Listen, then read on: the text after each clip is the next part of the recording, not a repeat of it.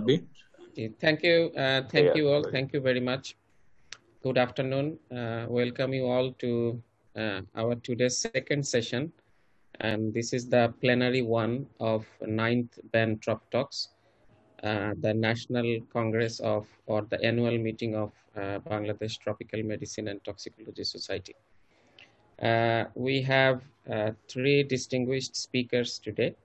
I will introduce them in coming time, just before their presentation, and we also have three distinguished panelists or chairperson for this session.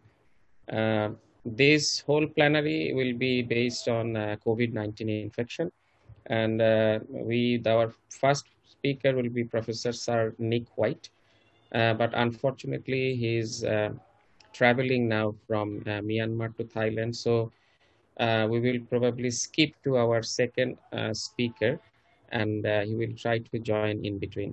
The second speaker is Professor Liaquat, and our final speaker will be Professor Susanna Dunachie. Today we have three distinguished panelists: Professor Mohammad Ridwanur Rahman, Professor H.A.M. Nazmul Ahasan, and Professor Quazi Tariqul. I will also introduce them before the question answer session. So not taking much long, I would like to first request Professor Liaquat. Professor Liaquat is a very distinguished scientist of Bangladesh. He is currently the honorary advisor of Pothikrit Institute of Health Science. He was the former vice chancellor of Bangladesh University of Health Science. Very reputed scientist. His area of interest is diabetes. Particularly, he had a lot of contribution on physiology of insulin release. He is also the member of the National Steering Committee of COVID-19 formed by the government of Bangladesh. He is a fellow of Bangladesh Academy of Science, fellow of New York Academy of Science, International Foundation for Science. He won Eli Lilly Prize from the International Diabetes Federation and many accolades to his bat. So I would like to request Professor Liaquat to deliver his talk. He is going to talk on utility of different laboratory diagnostics in COVID-19. Sir, can you please share your talk with us?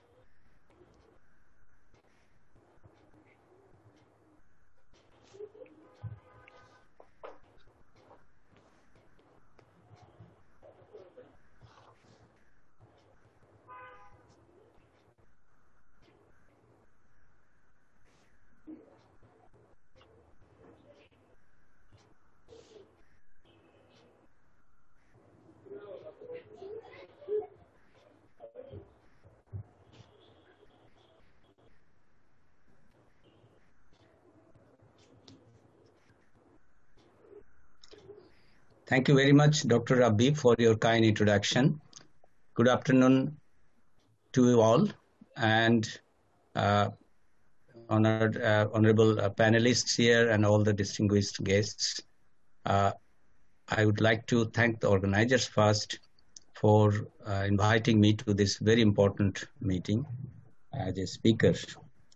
And the inaugural session was already setting the path for the discussion today. It was a very nice inaugural session in the morning.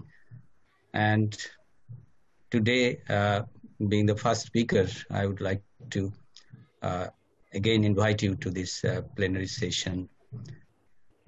Actually, the pandemic, when it started, the Director General of WHO, he emphasized on a point very nicely, that test, test, and test. That was his very bold utterance, that this is a central issue for the management of the pandemic. Unfortunately, we did not all follow that. But then from that, then onwards, actually WHO released quite some guidelines. And in fact, this interim guidance is one of them, where they suggested the diagnostic test as the RT-PCR test. And fortunately, from China, The sequence was released very early of the SARS-CoV-2 virus, and then that enabled WHO to develop the first RT-PCR kit. Actually, even now, that kit is used if somebody wants to use it non-commercially. And they also gave certain guidance and also cautioned about the quality of the tests, which is at the root of the controlling the pandemic in a proper way. The quality of test is very important. And in fact, actually, they cautioned about the specimen quality, time of specimen collection, and we'll come to that, and also handling of the specimens in a proper way, and technical reasons inherent in the test itself, for example, in the quality of the kit itself. So, in fact, CDC also followed recommendations about the SARS-CoV-2 laboratory tests. And this is a recent addition about antigen also. It's not only nucleic acid, we are coming to that about the nucleic acid-based tests, but they have also added antigen tests recommended to the diagnosis.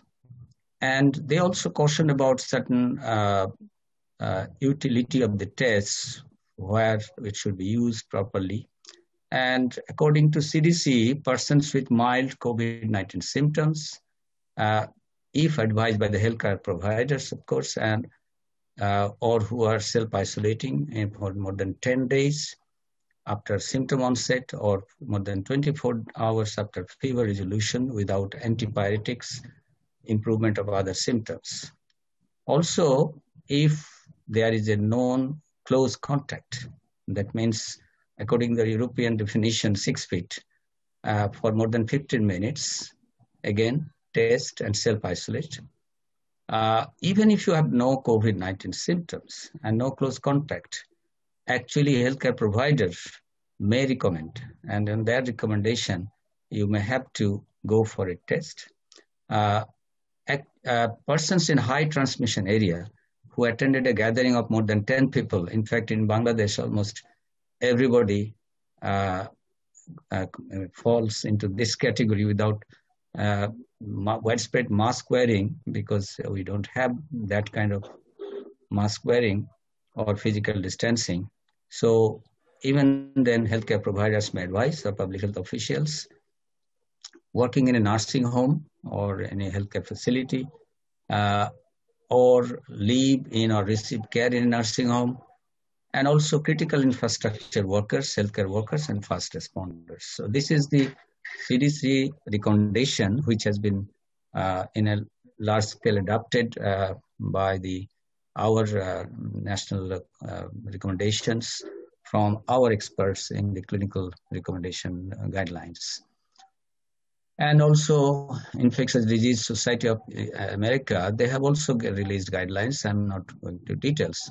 Now coming to our main point today, actually the clinical laboratory testing are mostly in COVID-19 divided into a diagnostic type of tests and also serological testing.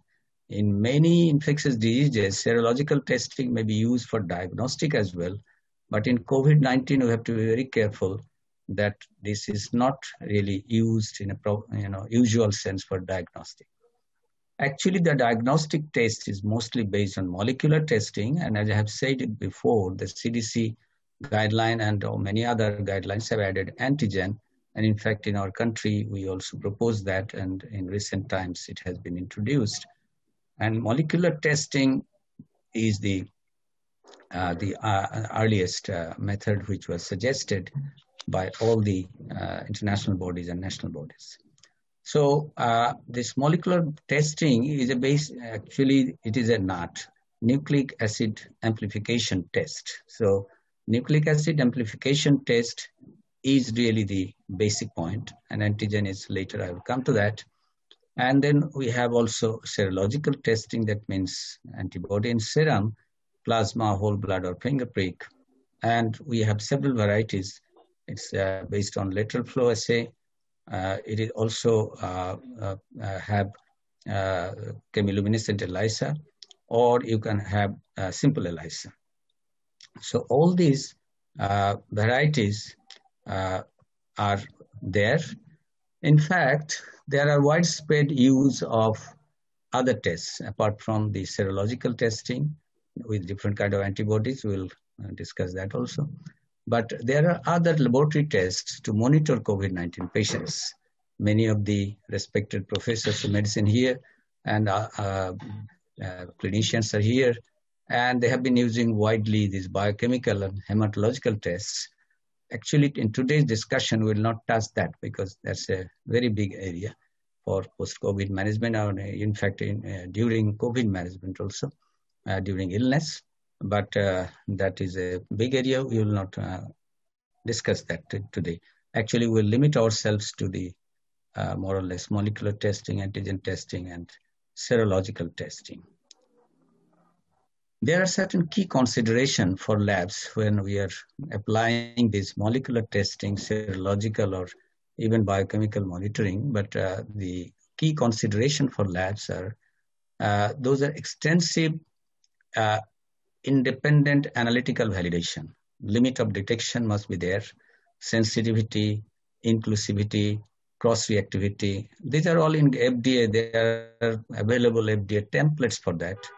In fact, these are one of the major problems in our country, where initially the kits used from sources were not having a even mark for proper limit of detection, and limit of detection was too high. In fact, 200 copies per milliliter was the RNA limit detection by the mostly used kit in Bangladesh. So that is a problem because not enough attention was given to this kind of. Only sensitivity or specificity does not speak of everything. And there are also issues of cross-reactivity. So all these problems remain, but these are from today. In fact, the discussion is emphasizing, from the discussion we should emphasize on the quality of the test, where validation should be checked by independent authorities. And strict pre-analytical operating procedures to reduce laboratory errors. That is another problem, because when we are talking today, we are talking also in the context of our country. Actually, the technicians are not trained, the transport mechanism was not very streamlined, and in fact, the quality control issues were not particularly laboratory or pre-analytic errors were not very clearly addressed. Considerations of time of testing and patient characteristics in test evaluation, because we'll come to that later on, that the time of testing is very important. You can have RNA amplified in later times, which may not reflect the viable virus and ongoing disease.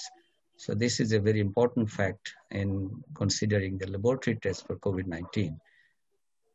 And also, we need a continued advocacy for appropriate clinical implementation of diagnostic tests, where really to use it, how to use it, and how to interpret it.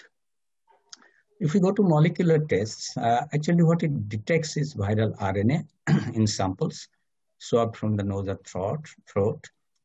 We typically rely on reverse transcriptase polymerase chain reaction, which is in brief called RT-PCR technology. And in fact, this is to convert the viral RNA into DNA by an enzymatic method, and then by polymerase chain reaction, multiple copies of the genetic material for detection. Usually this is called the gold standard for clinical laboratory in diagnostic infection, as we said previously. In fact, this is not the ultimate standard. The sequencing is a better standard, and viral culture is the ultimate standard. But these are not possible always in the clinical setting. And in fact, viral culture has not yet been possible in Bangladesh because we need a BSL-4 standard lab, which is not here. So we have to accept that the RT-PCR is the gold standard for clinical laboratory. It is all over the world, but particularly in some countries, those are evaluated against the ultimate gold standards. But we have not been, has not been possible here.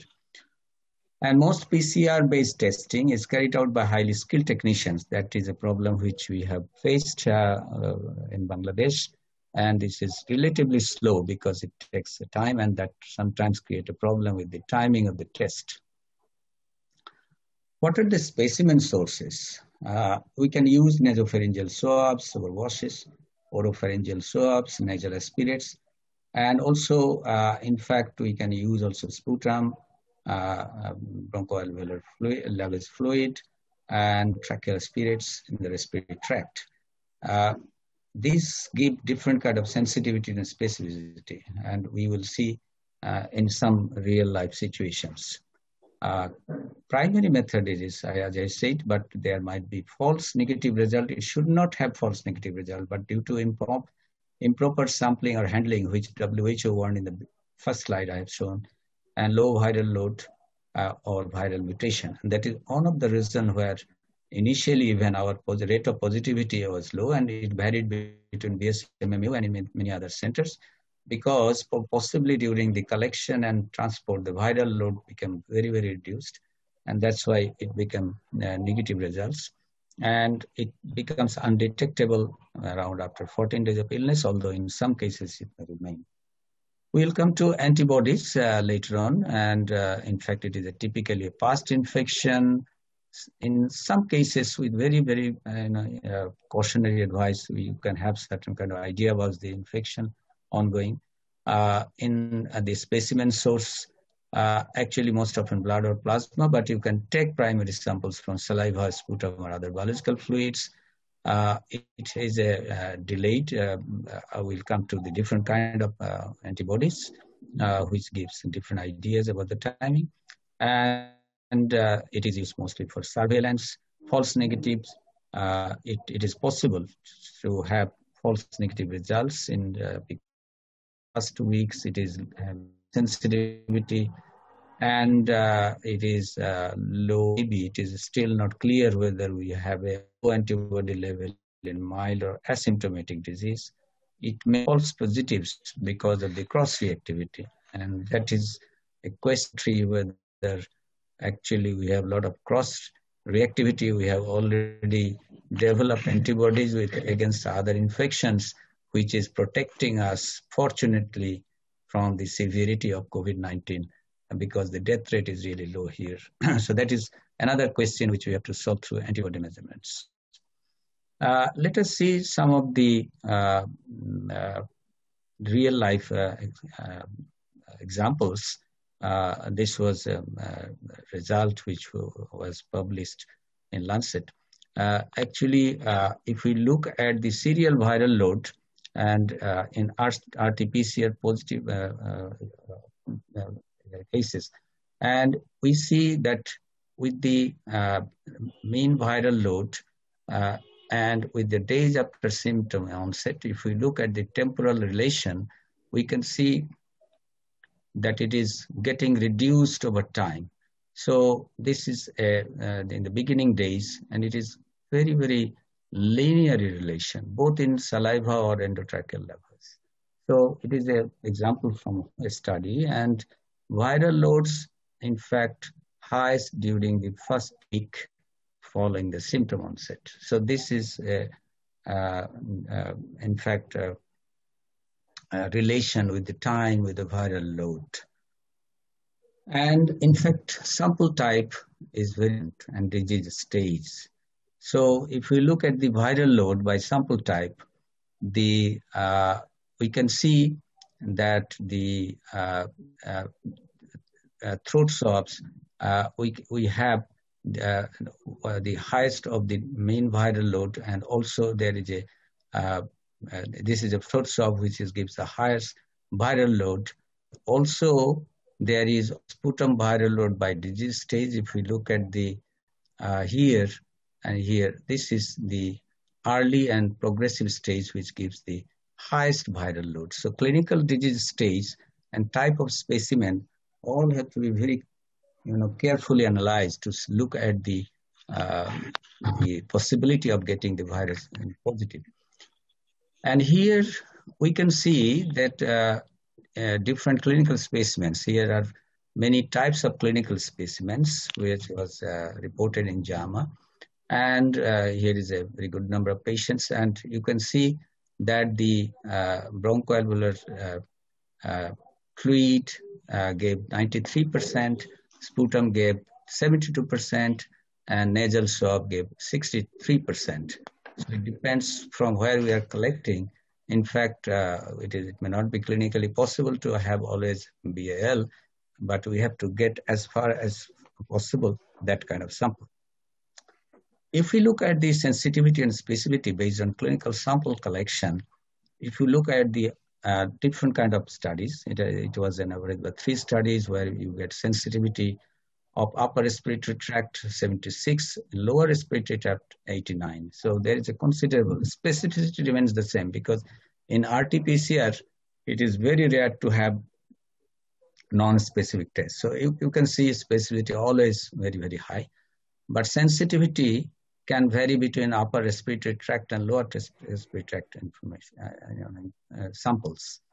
And even within upper respiratory tract samples, you can have variation from nasopharyngeal 97 to nasal to oral 56, and of course in saliva 85. So these are also certain kind of considerations when you are going for example, you are attempting for a nasopharyngeal swab, but the technicians really do not know very nicely how to collect it. In that case, if you are sure that you are collecting saliva properly, you may have to go to saliva tests. These are the trade-offs. Sometimes you have to do a trade-off. And in fact, another trade-off is whether convenient to the patients, that is the compliance. And in fact, I'll come to a later slide where saliva can be collected at home, transported to the laboratory. So you don't have to go for a specialist technician collection center by a technologist or technician. You can just send it from your home. So these are some of the considerations which has been given here, because if you have a faulty nasopharyngeal swab or sending by a process which is not really dependable, it takes days, or the even transport fluid is not very optimum. In that case, you may have to go to alternate samples, because that gives, if you have 80 in saliva, if you get a nasopharyngeal swab, 40 collected, 70, then what you should prefer. So these are the considerations for those. In fact, people have tried also in 3 studies, single test versus repeat test. You see repeat test is much more sensitive compared to the single test. But in all these studies, there is not always head-to-head comparison, because studies were done in different settings with different kind of precautions. So there might be certain kind of uncertainties. We have to have our own study in Bangladesh. Otherwise, it is not very much possible to interpret all results in our context. Now, there are also relative study of hospital patients where there were potential false result, negative results in Wuhan, in China, even with RT-PCR results. And you can see that when they had an initial negative result, 48 were confirmed positive on a second test, which is a quite big percentage, 12.5%. So even in Wuhan, and they used a very sensitive PCR that is called droplet PCR, very, very sensitive RT-PCR. But even then you can see there might be false negative unless is careful about every step. So actually about false negative results, as I said, the false positive in RT-PCR is very, very unusual unless there is a contamination. In fact, false negative results are a matter of clinical importance. Actually, diagnostic testing will help in safely opening the country, but only if the tests are highly sensitive, validated under realistic conditions. So really, in how many cases are here? We know that from the government data every day, people really do not trust this data too much, very much. And we know that there are lots of gaps in the data presented by our authorities in everyday media. Why? Because these tests sometimes are not really believed to be of high quality. So if we really want to burden our disease in our country, we need diagnostic testing with really good sensitivity, validated. Also, in asymptomatic, the test sensitivity should be studied, because in our country also, we know that a large percentage of people are asymptomatic. So we need a test sensitivity validated in our part of the world in real life situations. And actually even negative results, we should be, the clinicians are very important part of the whole procedure. Actually, they have to have a very open eye that negative result does not always mean that we are ruling out the infection. They have to use their clinical judgment and data from imaging, etc. And actually, the thresholds have to be determined in various situations. In fact, this is a very, very important part. In fact, a few days back when the antigen test, this is same for all sensitivity and specificity measurement. In fact, when antibody measurement is particularly sensitive to that, and antigen serology. In a few days back when the antigen test was introduced in our country, this was funny that people who were policymakers, they said this will be done in peripheral areas where RT-PCR is not available in 10 districts first, then 25 districts. In fact, if you use this test, any test, with lower sensitivity, its sensitivity goes down tremendously when the prevalence of the disease is low. You see here, sensitivity and specificity depends on prevalence also, because there is another term called positive predictive value or negative predictive value. I'm not going into the technical details. In fact, the sensitivity specificity here is 90 and 95%. And if you go to a lower prevalence area, it goes down to 70%. And in fact, you can have so many false negative cases. So rather, antigen tests should have been introduced in high density, high prevalence area like Dhaka. And it is never a replacement for RT-PCR test. But due to the lack of awareness about this fact, it has been introduced in periphery, means in villages or other areas where actually prevalence of the disease is low. So we should be very careful about the application of the sensitivity and specificity parameters for any diagnostic test. And we have done a very big mistake with this antigen test introduced into low prevalence area, where based on the just argument that RT-PCR is not available. These are not actually rivals, these are complementary tests. In fact, there is another specimen where you can get SARS-CoV-2 by RT-PCR after a long time even, in fact, after days or even weeks after the symptom has been resolved. That is a stool. We must remember that the virus remains viable on an average up to 7 days. After that, its capsule, lipid capsule, is not really remaining viable anymore, because unless it can bind to the SC2 receptor, it cannot be internalized. It cannot hijack our machinery. The messenger RNA, in fact, it remains for a long, long time. In paleontology, even millions of years after, you can get a messenger RNA or DNA multiplied. That does not mean that it is living. Messenger RNA or DNA itself is not living. So multiplying by a PCR, because RT-PCR test can show a positive result in stool for after so many times, so many days. But that does mean that you have an ongoing disease. Very rarely an ongoing disease remains after after 7 or 14 days. The consideration here is to combine with clinical judgment and other judgments. So it must be cautioned that only way to detect a living virus is by viral culture, which is not possible in ordinary clinical settings. By RT-PCR, it is never a test which can tell you after certain period window that it is detecting a living virus. That means an ongoing disease.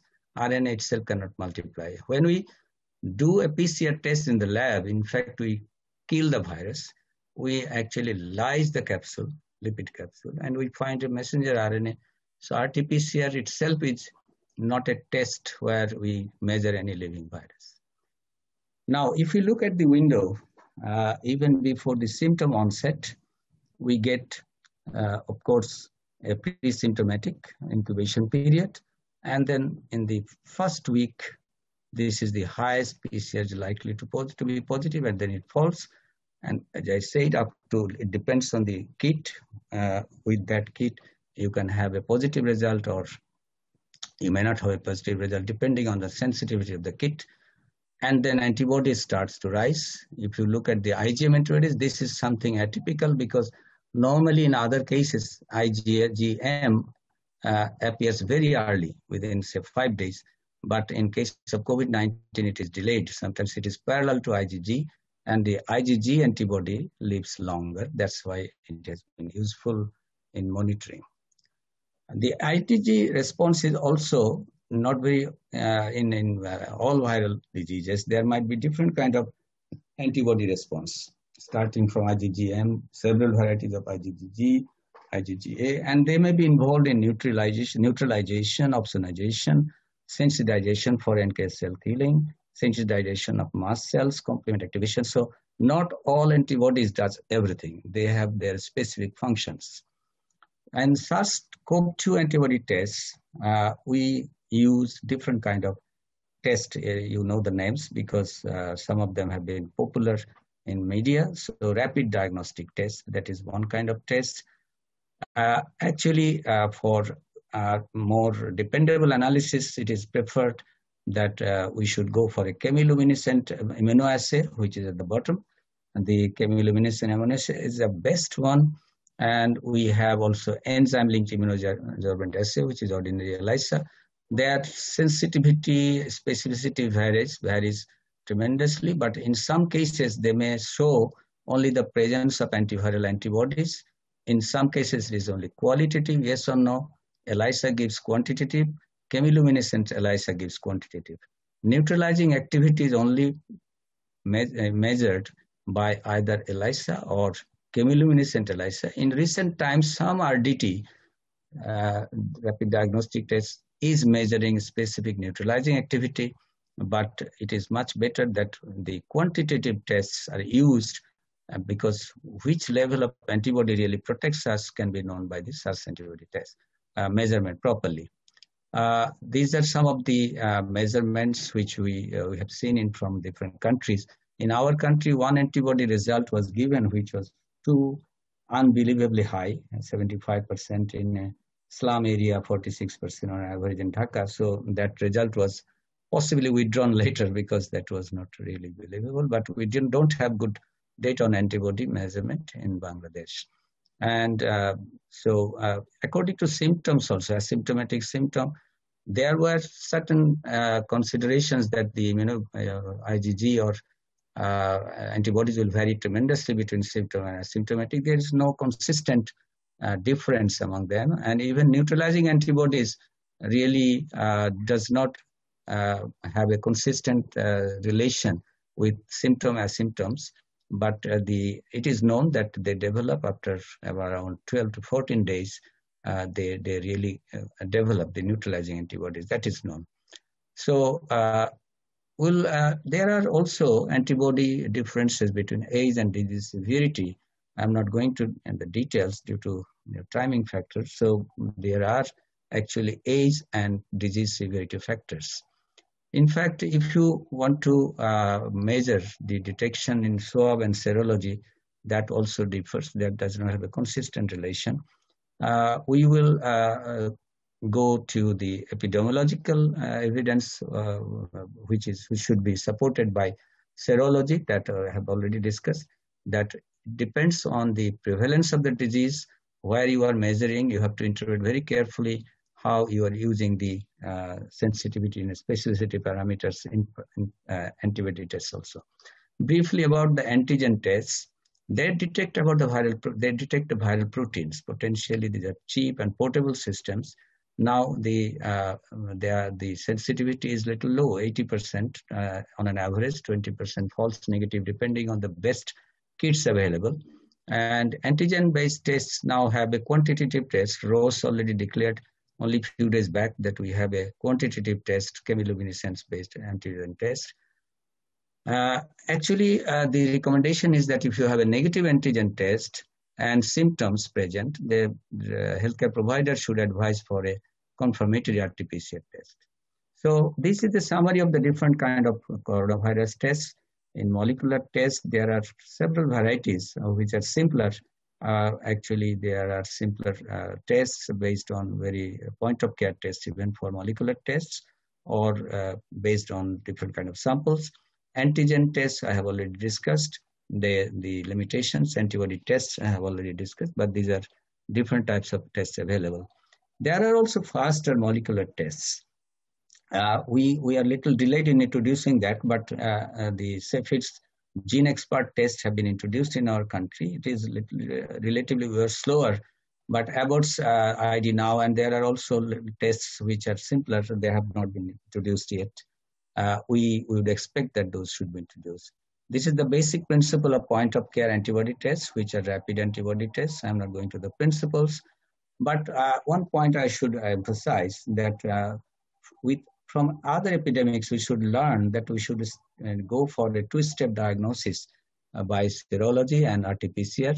And we are strongly in favor of rapid screening tests because these tests promise, they promise for inexpensive, rapid, easily mass-produced, and don't require laboratory processing. In our country, the biological biosafety is a matter of great concern. So we should go for screening tests. I'm giving an example because in the airport, for example, when we go for a X-ray screening of carry-on baggage at airports, that does not give a confirmatory test, but we actually screen a lot of unwanted materials in the airport itself. So your load on the test is on the screening at the carrier gate is reduced.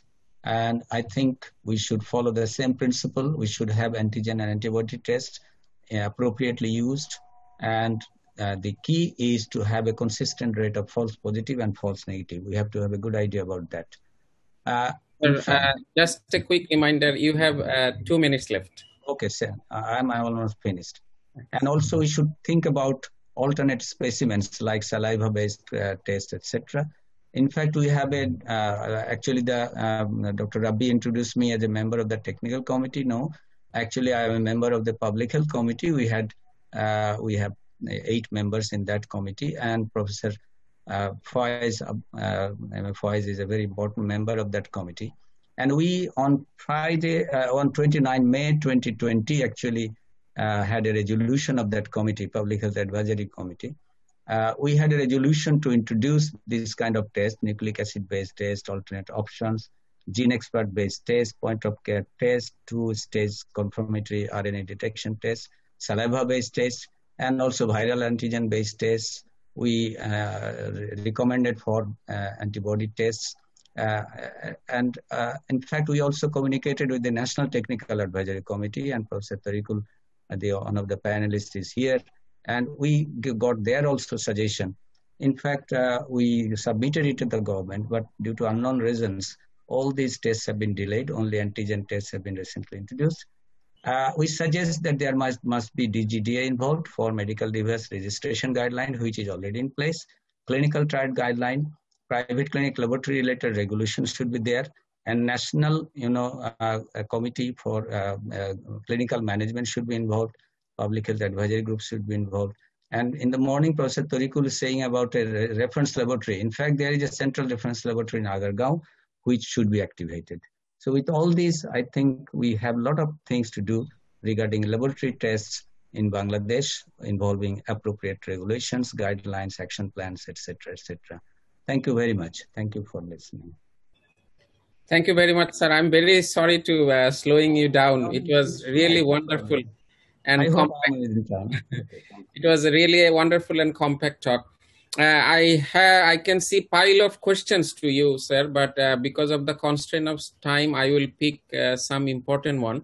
Before going to the questions, may I request Professor Ridwanur Rahman, sir? I think sir has joined us, but with a different ID or something, sir. If you can turn, yes, sir. Now I can rename you, sir. Thank you very much. So, sir, first question to Professor Ali. It's how gene expert-based diagnosis differs from classical RT-PCR-based diagnosis or nucleic acid amplification test.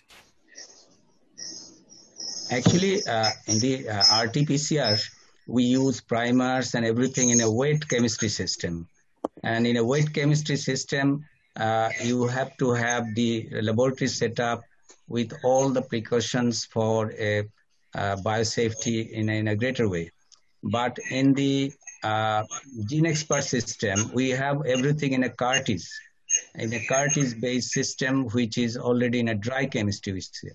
In a dry chemistry system, you need less biosafety regulation, although of course there is a general laboratory safety always needed, and it is much quicker. And typically, it can give a result within 45 minutes. In case of RT-PCR, the problem is we have to collect samples at batches, 48 or 96. Unless you load that, it is not cost effective, it is not possible. But in a gene expert, we can even load 4 cartridges together. It is quicker also. So it is a just similar principle, but it is a cartridge-based system. That is the difference. Another question, sir, from Rangpur Medical College, that you have mentioned in your presentation that the nasopharyngeal swab has less than 70% sensitivity, whereas the saliva has 85%. Then why people are using nasopharyngeal swab in our country for collecting samples? I think there is a mistaken understanding. We showed that nasopharyngeal is 97% sensitivity. Actually, I have shown that. But in some cases, if you have a on a faulty collection or any other type of problems, I think in another slide that was reduced to 70%. If you have a very low prevalence and faulty sample collection, faulty preparation, etc., etc. But the from the saliva, the nasopharyngeal swab is higher. It is 97% in usual sense. So the third question from Silet. Although we are very late on introducing antigen-based tests, but can we prioritize antigen-based tests to enhance service to non-COVID service? Can we use that for the non-COVID services? No, actually it depends. We have to generate data from our population. In fact, the particularly non-COVID, I don't know whether he is meaning asymptomatic cases, but because for non-COVID, there is no use of the antigen test at all. But if you mean asymptomatic COVID cases, that means I don't know what is the viral load in these cases and whether we should be able by antigen to pick that. Unless we do have our own study in a large scale, we cannot tell that. But this is always a screening test. We have to remember this is not a competitor of RT-PCR. It is not a confirmatory test. We will have to use rationally antigen test. That is the answer. Thank you very much, sir. I mean, there are lots of questions, but I have to make a pause here. Now I would like to. Yeah, we can share the slides. They can see. That will be very kind of you. That will be very. Now I would like to move on to our second speaker, Professor Susanna Dunachie. She is the Professor of Tropical and Infectious Disease, University of Oxford. She is also the Wellcome Trust Intermediate Clinical Fellow and Honorary Consultant of Infectious Disease and Medical Microbiology. Professor Susanna's research interest is tropical immunology, melioidosis, and she basically tried to bridge the communicable disease with the non-communicable disease. Diabetes and infection is one of her very favorite area. She already done substantial work on immunology and COVID-19 infection. She had more than 100 articles in her basket and nearly 5,000 citations. And she was also my PhD supervisor. So I'm very proud and delighted to present her today with our society. Professor Susanna, please share your talk with us. Hello, and thank you very much for the honor of speaking at this conference today. I'm very sorry not to be with you all in person. Rabbi, would you confirm that you could see my slides, please? Yes, it's very great. Okay, and may I apologize in advance for going quite fast. Immunity to COVID-19 is a big topic, and I didn't want to miss things out, and I took time. So what I will do is I will make my slides available after the talk, so you can catch up later. So my talk today is immunity to COVID-19, who has it and how do I get it? I have previously been honored to visit Bangladesh. I have visited a number of very esteemed institutions, including Dhaka Medical College, BSMMU, and BAATM. I was hosted by Dr. Chowdhury, and I had the honor of meeting many of you. So thank you, my friends, for hosting me today. So this year for all of us has been very different, hasn't it? So I am a researcher in neglected tropical diseases, and I'm particularly interested in the bacterial disease melioidosis.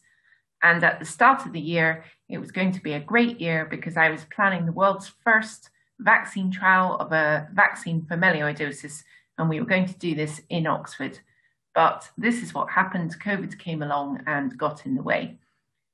And there's a number of key questions people ask, and obviously I don't have answers, but I have here thinking about this virus, so I can give you my opinions. The questions include, what do you require? Can you get this virus twice? Is it possible to get a COVID immunity passport? And there's been a lot of talk about this in the UK. The idea is you have a certificate to say you have antibodies, or to say that you've had the infection, or to say you've had the vaccine. And then you can show this and travel all over the world, go to a restaurant, do anything you like, go and see your elderly parents, and everybody wants this. How well are the vaccines going to work? And will herd immunity work? A number of questions. So the situation in the world is still very bad. I gave a talk at Moro, Bangkok 5 weeks ago, and I took this figure on the left from the Guardian newspaper showing the world situation, and there were 49 million cases and 1.2 million deaths. I updated it yesterday for this talk, and just in 5 weeks, it's gone to 72 million and 1.6 million deaths, just over 5 weeks. The colors here show where it's going up and down, and you'll see it's now going down in America, which is about time because it's been really bad there, but it's going up in Europe. It's going up in the Middle East. Interestingly, it seems to be going down a bit in Bangladesh. I hope that's true. And this is data from Worldometer on Bangladesh. We are very lucky to have the esteemed talk from Professor Ali before me, which I enjoyed very much, on your diagnostics in the country. So that enables you to measure the cases, but I'm sure, like UK, not everybody can have access to the testing. So hopefully it gives you a flavor of what is going on. I hope things are flattening for you. But unless you can test everybody, it's difficult to know. So in April, I came out of the lab and went onto the wards in my local hospital. This is called the John Radcliffe in Oxford. And usually I work in this building, a research institute called the Medawar building, where Dr. Chowdhury did his DPhil with me. And 5 of us researchers who all work on the same floor of this building, we found ourselves on the wards, and we each had a COVID ward to run. And what happened was a lot of our doctor and nurse colleagues came up to us saying, okay, I've had the virus. Do you want to study my blood? Because we are T-cell immunologists. And yes, we did. We wanted to know what was going on. So the 5 of us, this is me in my PPE, but the 5 of us formed a merged laboratory at Medawar. So we pooled all our resources together and put all our teams together. and we had a lot of Zoom meetings like this.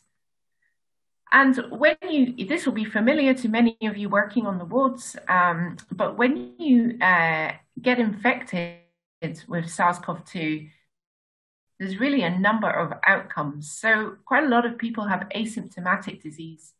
And for a lot of people, it's a mild illness, particularly the young. But for some, it can be severe, causing a nasty pneumonia requiring hospitalization for oxygen and even death. And there's a lot of research on the factors determining the outcome. And we're particularly interested in the quality and the magnitude of the immune response. And thinking about immunity to the virus, so please excuse my lack of scale here, but here is a person meeting the virus the size of a beach ball. And actually, you've got several arms of your immune system. So I think your local immunity, so up your nose and in your mouth, is very important. And things like the mucus in your nose and the cilia background microbiome are going to be very important in your defense. And this is quite understudied.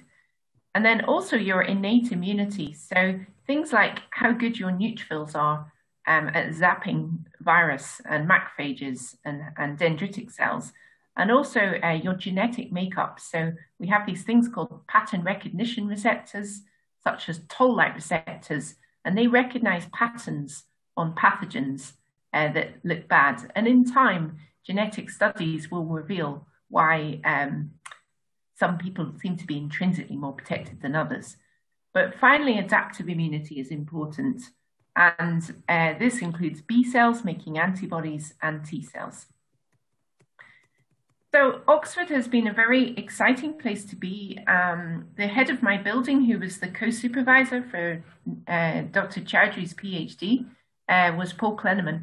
And Paul has overseen in Oxford all these work packages of immunology research, many, many, many of them. And you'll see that I'm just one piece of a jigsaw of many, many people. And this feeds into the vaccine trials, which are taking place in Oxford. And it also feeds into the recovery trial and other clinical trials. And just the data integration is a big project. So first of all, thinking about antibodies, a number of my colleagues looked at antibody assays at scale. And this is a paper you can look up where they looked at antibody platforms for the hospital, and they compared the Abbott platform, Diasorin, a homemade one called Oxford Immunoassay, the Roche platform, and Siemens. And they compared red people who've never had the virus. This is usually historical controls from blood banks and so on, and blue people who've definitely had the virus, who were PCR positive. And they looked to see which assays performed the best. And, you know, they all actually are pretty good. The Oxford one seems to be pretty specific, but a lot of them have this long tail where some people who've had the virus have low-level responses. In fact, when they looked over time, they found that nearly everybody does make a detectable antibody response by 20 days. It's just a matter of looking at the right moment in time. So after 20 days, nearly everybody makes antibodies. And there is a relationship with disease severity. So if you have severe disease, you nearly always have antibodies afterwards. If you have asymptomatic disease, you might not actually make antibodies. And my colleagues did the most amazing staff testing program. So they actually tested 11,000 hospital staff, and they set up weekly PCR testing of nasopharyngeal swabs, and antibody tests were offered every 2 months. And they were able to study this and look at who got infected. And they found actually our peak was at the end of March, and the people most likely to get infected were people working in general medicine. And we think this was because these people, especially in early March, they were just seeing everybody in the hospital who comes in the front door, and we weren't using PPE in early March unless we thought they had the virus. And it turned out lots of people had the virus and we didn't know it. So we think that's when these people got infected. And particularly interesting was our intensive care staff were not particularly at increased risk. And we think this is because they had very good level 2 PPE and they had very good training to use this. So that might be the case. And we actually also think that a lot of our staff-to-staff transition was not, a lot of our staff infection was not actually from patients, but it was staff to staff in the coffee breaks and so on. So we got a lot stricter on social distancing. In terms of how long the antibodies last, this is one of my colleagues, and he has shown that looking at 12,000 people, they had 3,000 people with a positive antibody result, and they found that in time they do go down, but at 200 days they are still detectable, and time will tell whether they disappear. But when people talk about antibodies disappearing, they don't really disappear. You're likely to have those memory B cells, your plasma cells, your memory B cells are likely to be there in you. And if you meet the virus again, they will multiply and produce antibodies again. The UK government has done a number of serious surveillance studies where they take a random group of people every week and check their antibodies. And what we found is that the proportion of the population with antibodies has peaked at about 15%, and that's in London. But actually, we've still got a very long way to go in terms of herd immunity in the whole population.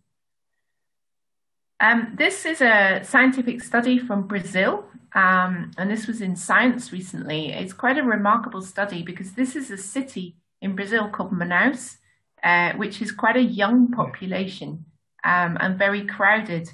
And they actually found that 75% of the population had antibodies by the end of this year. So it just goes to show that if you really let a virus run loose through a population with very little intervention, 3/4 of the population do acquire antibodies. And this compares to Sao Paulo, another Brazilian city where the investigators looked as well, where it was much, much lower. And really what this tells me is that if London, only 15% are immune, we've still got a very long way to go. And it's not that there's other immune things as well that we're missing, although that's part of the story. This is another interesting story. So this was a fishing boat in America, and 122 fishermen went on the boat for a trip. And before they left, somebody took their blood, and they found that only 3 people before they left had antibodies to the virus. And guess what? By the time they came back, they'd nearly all been infected. So somebody went on that boat with the virus, and when they came back, 85% of people had had the virus. It's an extraordinarily high attack rate, and that shows what happens if you put people on a really closed environment. Interestingly, the 3 people who had antibodies before the boat left did not get infected. So this is very low numbers, but it does suggest that antibodies are helpful. And this is the same study, and just showing here are the people who had antibodies at the beginning and didn't get infected, and this is their antibody levels. And the light blue is everybody else. So everybody else, nothing at the beginning, and they came up. And this shows that all the people who were PCR positive when they came back were from the same clade. So it's the same person. It wasn't that lots of people went on the boat with the infection. Very interesting paper. And the last thing to say on antibodies is that if anybody in Bangladesh is wanting to scale up antibody testing, I have a wonderful professor in Oxford, Professor Alan Townsend, who has made a IHA assay, which is very, very scalable. And he is willing to send you for free a kit to scale this up for up to 10,000 people. And he will offer remote support in your lab setting this up. So please let me know if anyone would like to be put in touch with him. And so the next thing is the T cells. So in the UK, a lot of people are saying, okay, if we don't have antibodies, maybe we have T cells. And in fact, it's become very, very political. I have spent my career working on T cells, and I never expected T cells to become political. And people who are very, very right-wing and try to say, this virus is all a fuss over nothing, we should all relax and not do anything. they're saying, don't worry, we've all got T cells. And these are not immunologists, it's people who support Donald Trump or whatever. And it's quite strange because if any of us put out a research paper, it's immediately picked up and tweeted by the people who think that COVID is all a hoax. And they say, look, we've all got T cells, don't worry. Well, we have looked in a lot of detail. These are some collaborators of mine in California. This is a very nice paper that came out quite early. This was the first big paper demonstrating T cell responses to the virus. But remember, there are other coronaviruses out there. So there's at least 7 that are important to humans. And there were 4 that cause common colds, these 4. They're known as human coronaviruses or seasonal coronaviruses. And that's in addition to the original SARS, MERS, and SARS-CoV-2. And these can cause cross-reactivity. So our lab at Medawar have looked in great detail at T-cell responses in healthcare workers. And what we found is that after you have had the virus, most people, but not everybody, make effective T-cell responses. This is called an ELISpot assay. And we can measure responses to spike and the structural and accessory proteins, and so on. And we also have an assay which brings out central memory T cells. These are T cells that lurk deep within you and are sleeping. And if you spend a week culturing people's T cells with the antigens you're interested in, you can wake them up. And we found a pattern of responses that suggested people have had SARS-CoV-2. These are responses to the membrane protein and the nuclear capsid protein. So if you want to read more, this is our preprint, which is currently under review at Nature Comms. Interestingly, though, we looked at a load of healthy people. So we took blood from lots of people we know haven't had the virus. These are either people who we had stored cells in our freezer from last year, or people who are PCR negative and have had no symptoms and have no antibodies. And slightly to our surprise, we found that 90% of people who have not had COVID actually have deep memory T cells within them that can recognize this virus. And these must be cross-reactive. They recognize spike, and they must be recognizing spike, perhaps from common cold viruses. And we've used these studies to look at people who don't know if they've had the virus or not. So we looked at a bunch of doctors who thought they'd had the virus but had no antibodies. And when we look at these people who think they've had the virus and have no antibodies, we were able to find patterns of responses in their T cells that suggest they've had the virus. So to conclude the T cell part of my talk, we can find cross-reactive T cell responses depending which assay we use. If we use prolonged stimulation, so if we spend a week culturing the cells, we can recognize T cell responses to spike protein in nearly everybody. We can also identify a specific pattern of T cell responses in people who've had the infection. And this is a good way to tell apart people who have and haven't had the infection. But we don't yet know what these T cells mean for protection.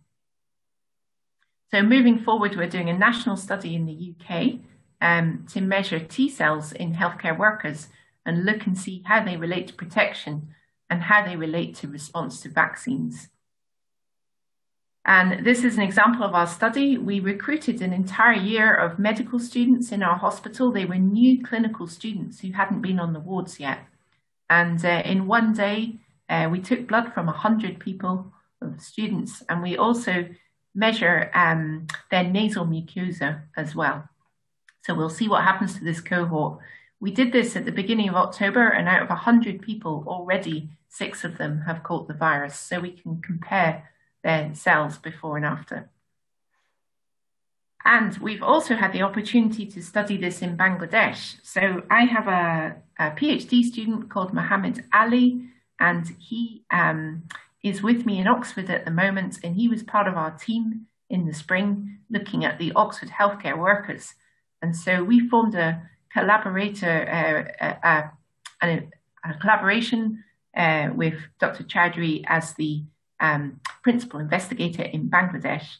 And Ali was able to go over with all these suitcases of lab materials to set up a study looking at the impact of diabetes on immune responses to the virus in COVID. So he is now back with his samples and will be working this through. So thank you to everybody for the collaboration.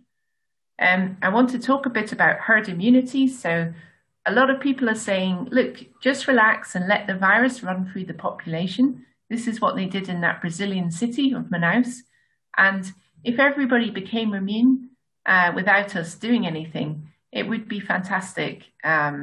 We'd just get the virus over and done with. However, letting herd immunity take place without a vaccine is actually very cruel. It is what we call Darwinian because it just kills off the weak people in society. It's very, very difficult for cultures like Europe, where we have a lot of old people and we don't want them to die from a virus. And as I say, the seroprevalence studies show we still have a very long way to go. We are concerned that people might get reinfected. We know that if you have the common cold, you can get it again after a year. And if these T cells were great, why would we have a pandemic? And we see these very high attack rates on closed communities. However, we do think if you have the virus once, you're likely to have some partial immunity. For example, if you have the virus and you survive, you may get less severe disease the second time. So the last thing I want to talk about is vaccines, which has been so exciting. Every year I give a talk to our medical students on vaccines, and every year I get my talk out and check it's okay, and I'm good to go. And this year I had to rewrite it, and it took me a long time because this year has changed the face of vaccines. And I also wondered what I'll be doing next year. So very exciting, lots of vaccines in development. I'm going to talk about the Oxford one first because I'm very, very biased. I am a part of this vaccine study, and this study uses spike protein, and we have a harmless virus. It's like a common cold virus, an adenovirus, and we put the code for the spike protein into the virus, and we inject the virus into people. This virus can't replicate, it's replication deficient, so it gets into people just enough to tell the body to make the spike protein, and you then get a response. So this was the results of the safety and immunogenicity study that came out a few months ago. This was when Prince William visited the lab. This is Professor Andy Pollard, the chief investigator. And I would say that I did my PhD in this at Jenner, and we have spent 30 years preparing for this. And the vaccine is immunogenic. We make antibodies. We get T cells as well. And then the efficacy was released recently. So the efficacy showed if you have the standard dose, it looked like 62% efficacy. But some people got a lower dose, which wasn't intended. But as soon as they realized people got a lower dose, they changed the plan to study that. And the lower dose efficacy is around 90%. So that's the dose that's been taken forward. This is very, very exciting for us. We're just waiting for the vaccine to be licensed in the UK. The thing is that this vaccine is very cheap. It is $2 a dose and can be rolled out around the world. It does need to be kept in the fridge at 4 degrees, but countries are used to handling vaccines like that. So we really think this can be rolled out around the world, and it's very exciting. But meanwhile, we got overtaken by the Pfizer vaccine. And I have to tell you that even in Oxford, we're super excited about these mRNA vaccines. We never thought we would see efficacy so good. So when we heard that Pfizer and Moderna were producing 95% efficacy, we were overjoyed because it means that we can have power against this virus. So these messenger RNA vaccines are amazing. They're pretty new. And what you do is you put messenger RNA inside kind of inert lipid nanoparticle. And this is just like a Trojan horse package that allows the messenger RNA to be delivered inside your cells. And then the messenger RNA tells the body how to make antibodies and T cells. But what's fascinating to immunologists is how do they manage to get the balance right? Because the thing is, if you give foreign messenger RNA to people, it's kind of exciting and it sets off your toll-like receptor 3 receptors and all sorts of bits of your immune system get alarmed. And what Pfizer have done is they've adapted it. They've got a pseudo-uracil modality. So they've got something that makes it a bit less exciting. So it doesn't cause too much of a reaction in the body, but just enough reaction to get those antibodies and T cells going. It's really incredible. And they've got a very nice website if you want to read more. And then their efficacy is just astonishing. And one thing about their efficacy is that it works really quickly. And I have to confess, on Saturday afternoon, I went to my hospital and I received a dose of the Pfizer vaccine. And to me, this was a big betrayal because I'm part of the Oxford vaccine plan, but the Oxford vaccine is not licensed yet in the UK. And so I was actually a participant in the Oxford vaccine trial, and they had to unblind me and they told me I was in the placebo arm. And therefore I went ahead and had a dose. And what's interesting to me is that this is the efficacy of the vaccine over 120 days, and the inset is in more detail 21 days. And what's interesting to me is that here are the people who've had the vaccine, and here are the people who've had the placebo. And for the first 10 days, they look the same. But after 10 days, they start to diverge greatly. So I think the vaccine starts to work at day 10. And remember, this is exposure from day 5, because by the time you get sick, you are already 5 days into your exposure. So probably the vaccine is starting to work already, and I'll get a second dose. I'm a very lucky person. I managed to get this because I live in Oxford and I'm on the wards. So I'm going on the wards after Christmas, where I'll probably be running a COVID ward again, given the way things are going in the UK. And what we need is for the rest of the world to get vaccinated. The problem with these messenger RNA vaccines, they're very new technology and they're very fragile. So they have to be kept at -80. And this is pretty hopeless. Even in the UK, it's really, really difficult. So all our main distribution centers are big hospitals, and it's very difficult for the community in rural areas. So clearly for Bangladesh and many parts of the world, this is difficult. They're also more expensive. So they're $30, which puts them out of reach of being cost effective in many countries. And I actually think this is very exciting technology, but we need a cheaper and more pragmatic solution for the world. Finally, we have a problem in the UK with vaccine hesitancy. Dr. Chowdhury says not such a problem in Bangladesh, which I'm pleased about. But if you look at people in Britain, you'll find 5 to 10% are very fixed pro-vaccine, and I put myself in that camp. And 5 to 10% are slightly mad and think vaccines are all a conspiracy by the government to harm us. And everyone else is a bit cautious and needs very careful messaging to convince them that a vaccine's a good idea. So just to finish with some key pragmatic questions and what my opinion is.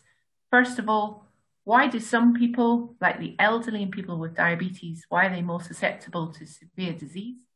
I think this is a number of reasons. I think your immune system does decline as you get older.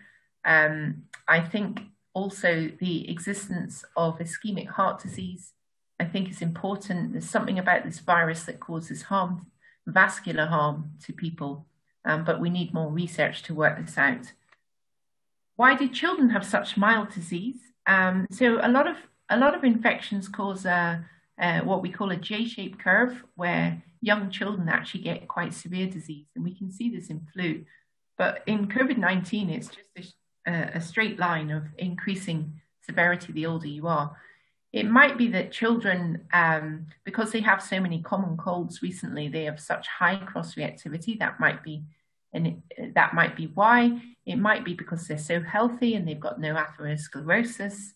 There might be other factors. So we're doing a study looking specifically at the immune responses in kids. What's the contribution of protective immunity from cross-reactivity? So these reactions to common colds, what does that mean? So I think it's going to be important, and this might be why kids have milder disease, but it can't be the full picture, because over 90% of adults have antibodies to common cold viruses, and we wouldn't have a pandemic and we wouldn't see these high attack rates if these were completely protective. And a lot of our work in the next 12 months will address this. If someone's had the virus, will they get it again? So far, actually, it's quite reassuring. you can catch it again. There are stories around the world. In the UK, apparently there's 500 cases in the UK where Public Health England is investigating if it's a second infection. It does seem to be an issue with people, hemodialysis patients, for example. But by and large, so far in 6 months, we're finding people, the majority of people don't catch it again. And it's likely that if people catch it again, they may be less sick. How long does immunity last? We don't know yet, but there seems to be good immunity at 6 months from what we can see so far. If you have asymptomatic infection, is that the same? Is that as good?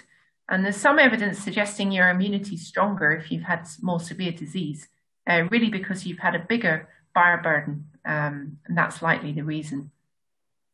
But we need more research. What about vaccines? Are they going to work? Can they give you the same or better immunity? And what about vulnerable people? Will the vaccine work on them?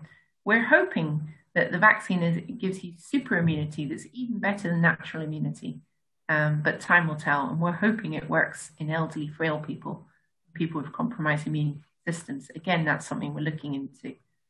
And will vaccines stop people being infectious or just prevent disease? So one possibility is you get the vaccine and you still get the disease, but very mildly. Will it prevent transmission? There's some evidence from the Oxford vaccine that it does reduce asymptomatic disease as well, but time will tell. So in summary, nearly everybody makes antibodies after you've had the virus. Seroprevalence to the virus remains low in the UK, despite nearly 2 million cases. T cells look important, and we have identified a characteristic pattern.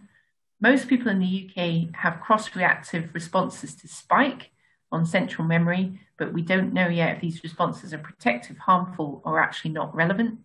High attack rates in closed communities suggest cross-reactive immunity can't protect everyone, and ongoing work is going to address how long this immunity lasts.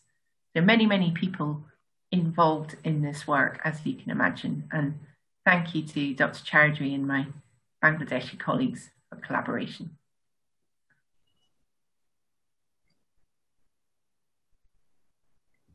Thank you so much. Thank you so much, Professor Susanna.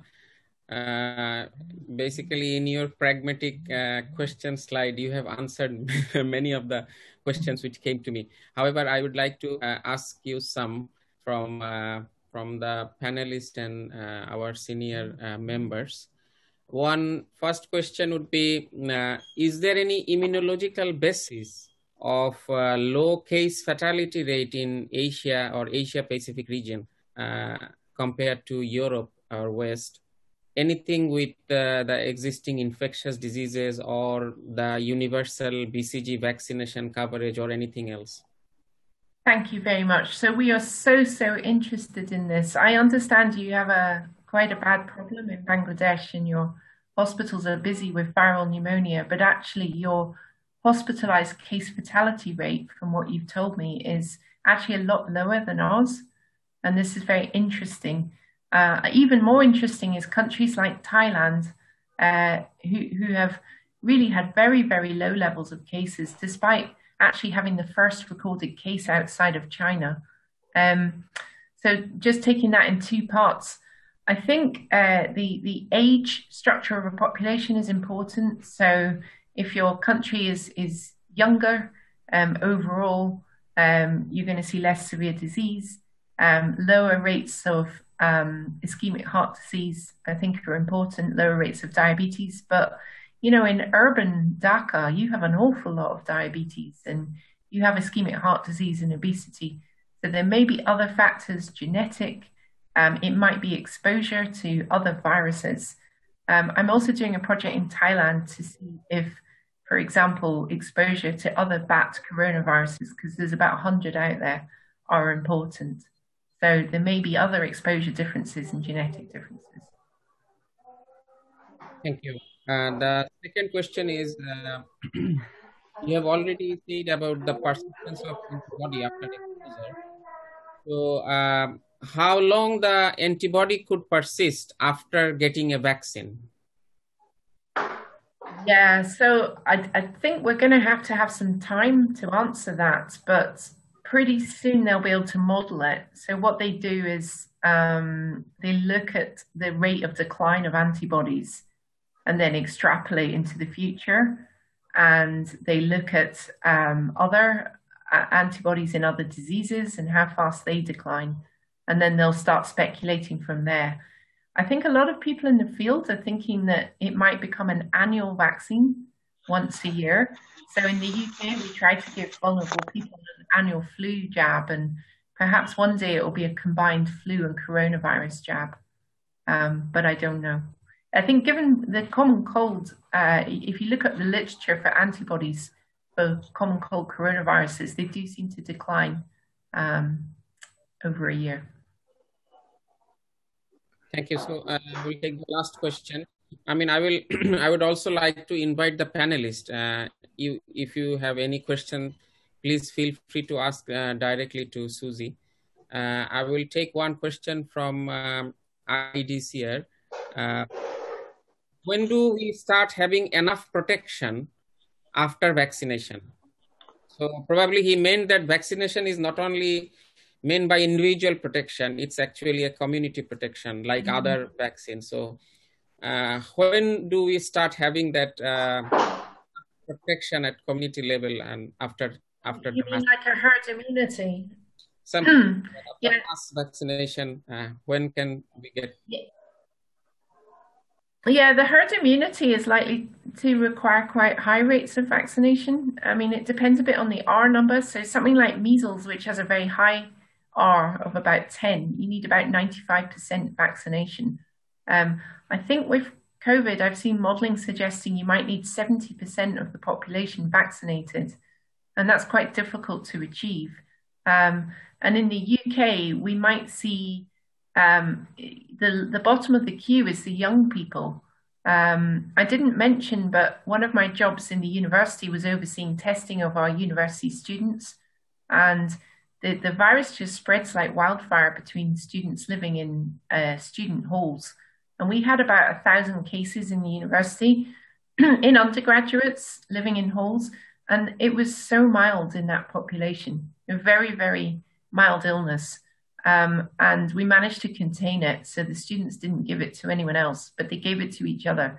And I think the difficulty is they're not going to be a priority for vaccination because they don't get sick, but they potentially spread it to their older family members. So ideally you vaccinate everybody, but it will take a long, long time.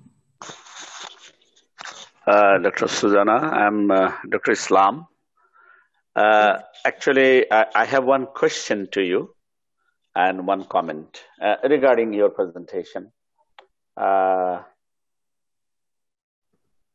If we compare the vaccine of Pfizer and vaccine from Oxford, as a clinician, I'm professor of medicine. As a clinician, if you ask me, I must wait for the vaccine from Oxford for many reasons, because I don't want to detail, because you have already described.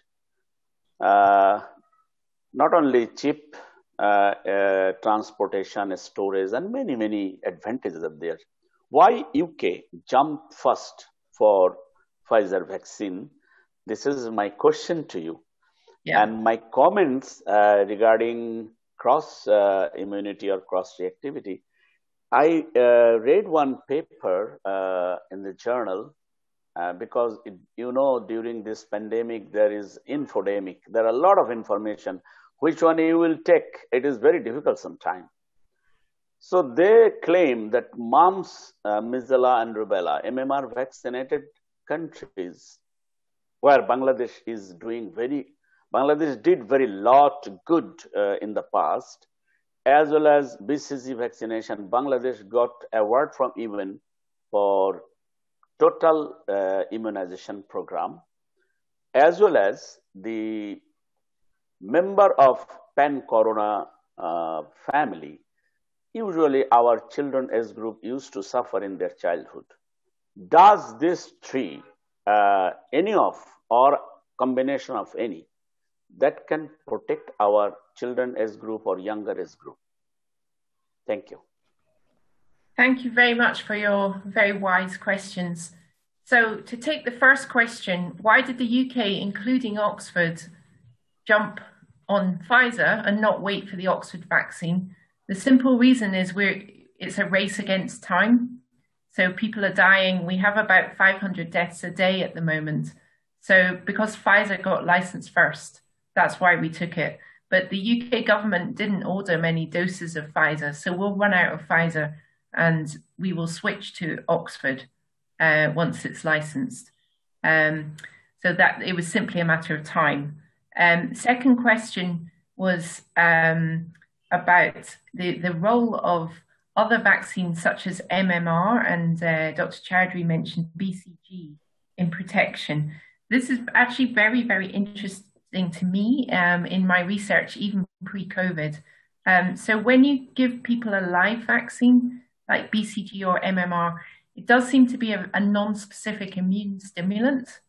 So there's some scientific plausibility that it generally boosts your immune system to get these vaccines.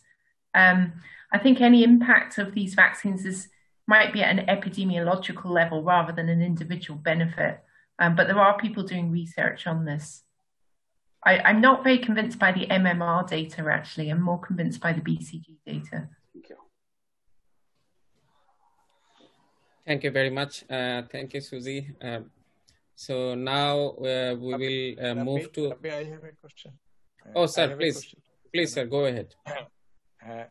Professor Susanna, you have a very nice presentation. I have a simple query that in our survey in the Dhaka slum area, they have not much attacked with this COVID-19, and their antibody usually is high.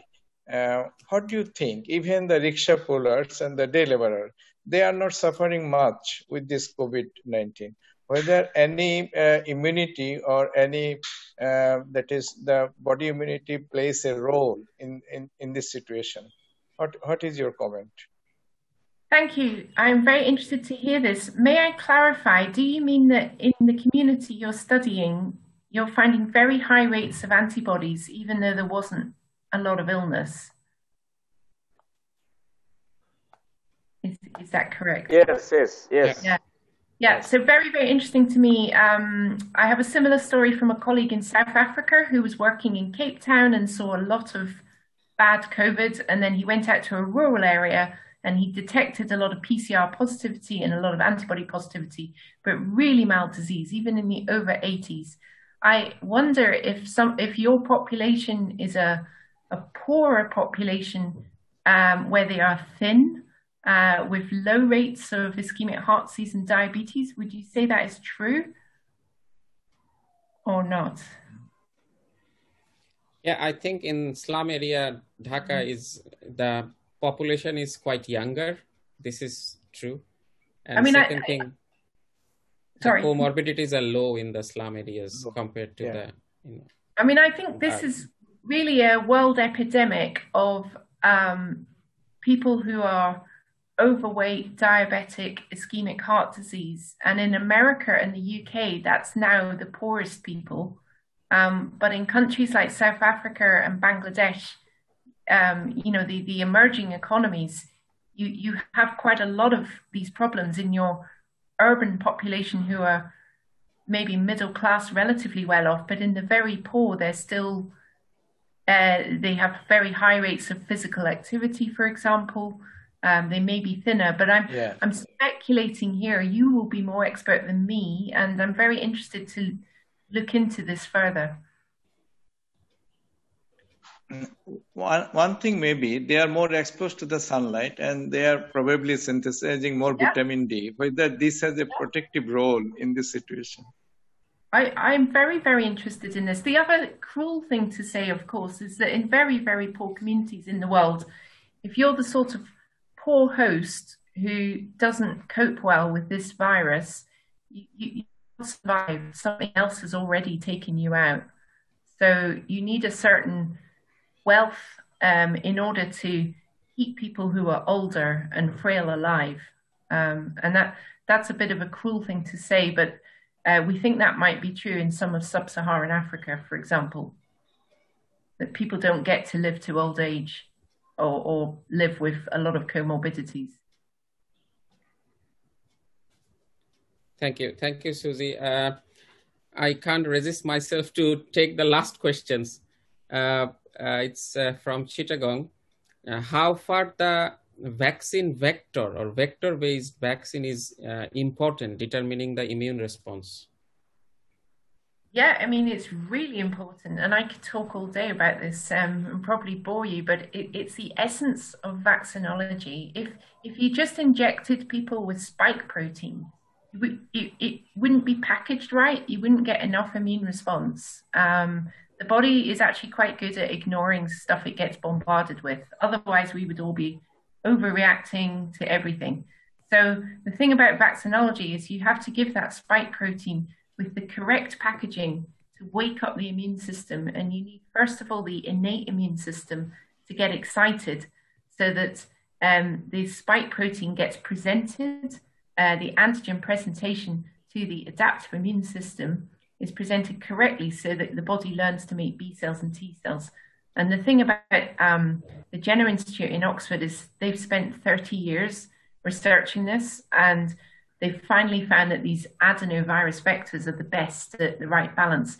If your vector is too exciting, then people get such horrible side effects from the vaccine that it's a problem. So you need that right balance.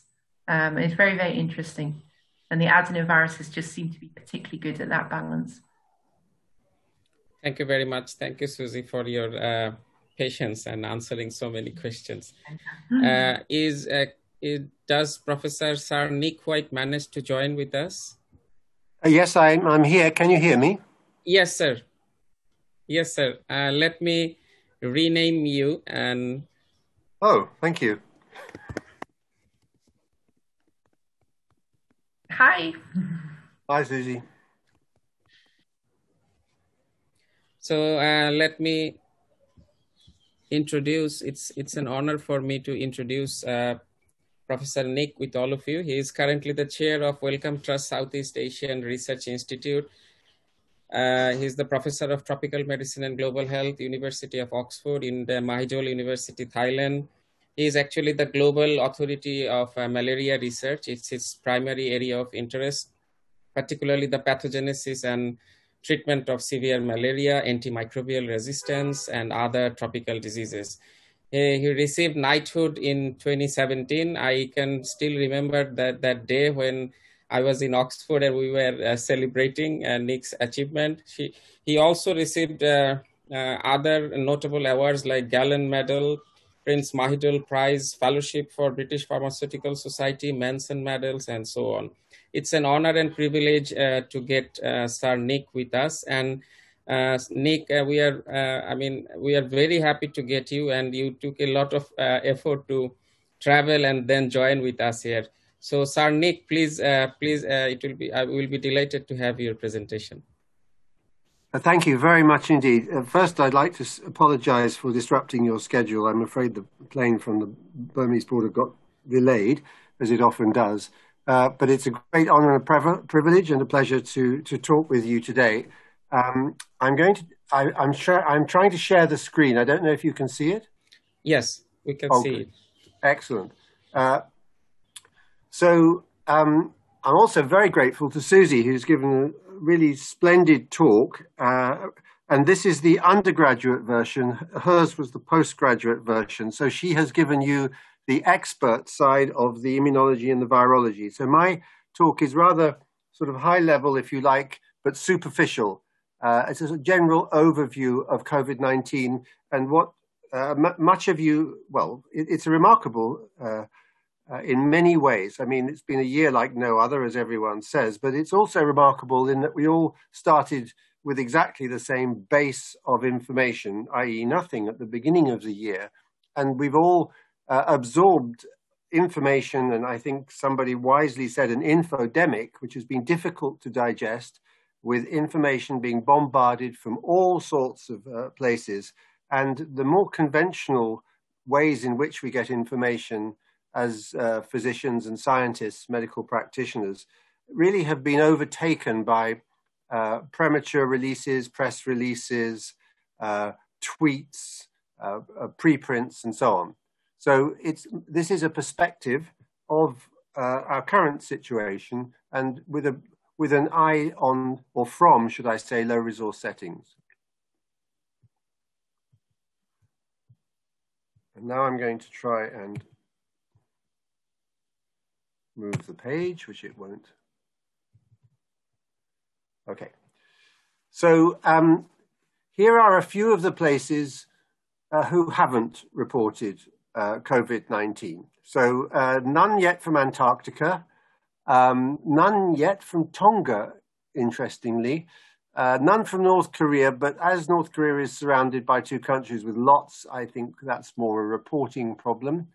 And as many of you know, the best way to reduce the incidence of a disease is just not to report it. And strangely enough, Turkmenistan, but the point of this simple slide is to say that really this is truly a pandemic. It's gone absolutely everywhere. And this is the evolution of the pandemic. We're going to start in March, and you can see already the virus had spread from China and had arrived, well, first reported in substantial numbers in Italy. Europe in the blue was quite badly affected then, very large numbers of cases. But by May, things were appearing to improve in Europe, but starting to kick off in South America, and had already kicked off quite substantially in the United States. Then in the Northern Hemisphere's summer, it looked like things were settling down, although numbers rose quite alarmingly in South America, notably in Brazil. But as we all know, we have a second wave, or even perhaps a third wave. Indian cases started to, or gradually expanded in the third quarter of this year. And now we really have enormous numbers again in Europe and in the United States.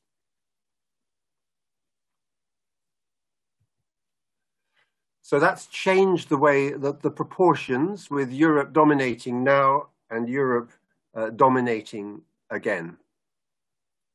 And for those, if you prefer a map, this is the current picture in proportion to size. So actually China has got away with it, if you like, rather lightly, whereas your neighbor India has a substantial number of cases, as does Bangladesh. There's a remarkably linear relationship between mortality risk and age. Because one of the unfortunate facts, which I'm becoming increasingly aware of, which is that the older you are, the more likely you are to die. So effectively, there's a fixed increment in risk proportional to age. The men have slightly worse than the women until the mid-80s. On average, statistically, getting COVID loses you a year of your life. That's just obviously, if you get, that's just an overall statistical assessment of the proportional reduction. Now, from a perspective of a physician, what can we do? Well, we'll do the vaccines second, and of course the public health aspect is most important.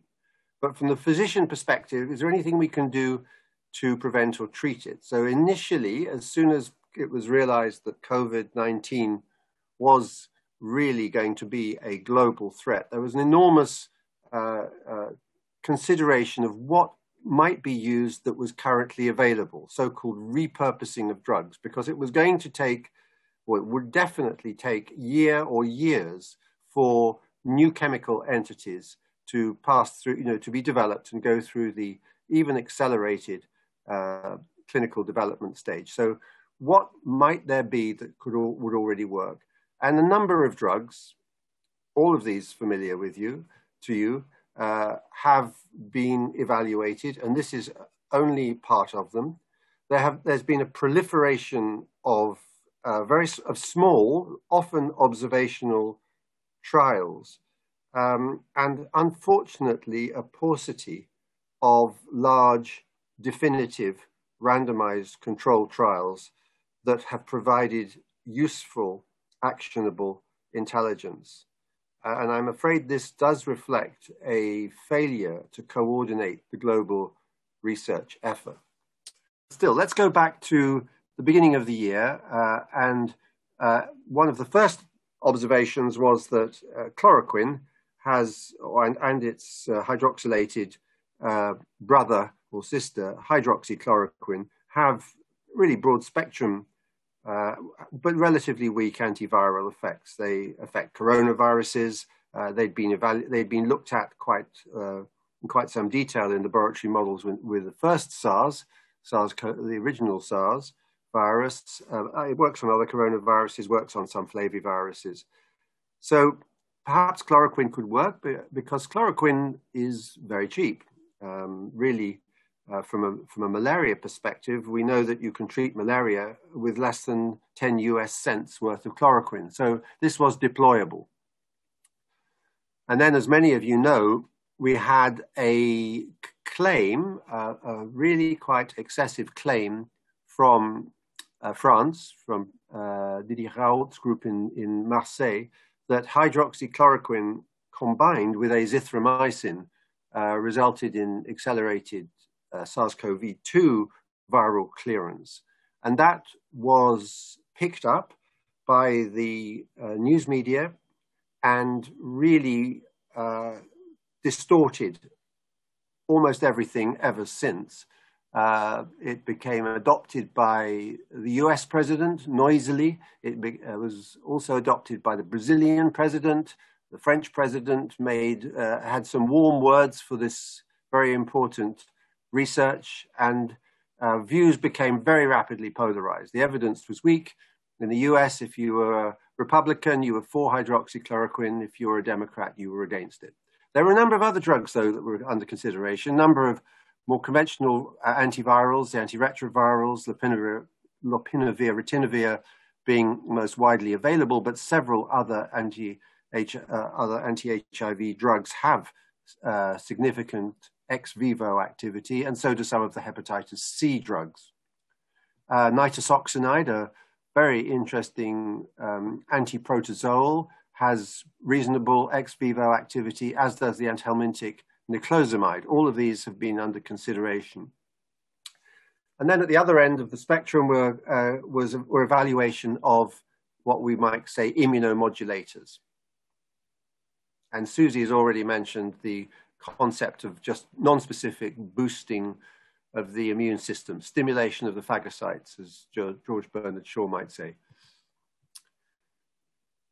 And if the distortion wasn't bad, it became a lot worse in May. In fact, on May the 22nd, by this time, we had an emergency use authorization from the United States Food and Drug Authority for hydroxychloroquine, and then we had a reversal of that position. Both of these were rather hurried. And then this paper came out in the Lancet, which claimed to have data from nearly 100,000 patients all over the world, and showing that hydroxychloroquine or chloroquine both were associated with a significant risk of ventricular arrhythmias and sudden death. Now, it's well known that chloroquine and hydroxychloroquine prolong the electrocardiograph QT interval, and therefore there is a potential risk or increased risk, should I say, of torsade de pointes, which is a polymorphic ventricular tachyarrhythmia associated with sudden death. But actually the data to support that risk were not there. In fact, there's a huge amount of data from the use of these drugs over the past 70 years to say, in fact, that they are not associated with this significant risk. But this was trumped, apology for the pun, by this paper, which was very soon retracted because it was pretty clear with not very much detailed investigation that this was fabricated. And so the Lancet retracted, but the damage was enormous. Regulatory authorities withdrew their authorization. They stopped the trials. They stopped. We were running a very large trial of hydroxychloroquine prophylaxis, which was stopped. The French stopped all their trials, and this damage was not reversed when it was realized that this paper was fabricated. And then shortly after that, we had the results of the two large randomized controlled platform trials. The first to report was the UK's recovery trial, and they reported on the hydroxychloroquine arm and showed very clearly that in hospitalized patients, that hydroxychloroquine was not, at a dose that was as high as would be safe, was not associated with a reduction in mortality. In fact, I'll show you those survival curves in a minute. And the Solidarity trial, which used exactly the same dose, which is a multinational platform trial, had effectively the same result. So that made it very clear that hydroxychloroquine in hospitalized patients was not beneficial. Indeed, there was a slight increase in mortality in the hydroxychloroquine groups, but that occurred, interestingly, quite after the survival curves diverge after the end of treatment. So this is unlikely to represent drug toxicity, which was the main concern at the time.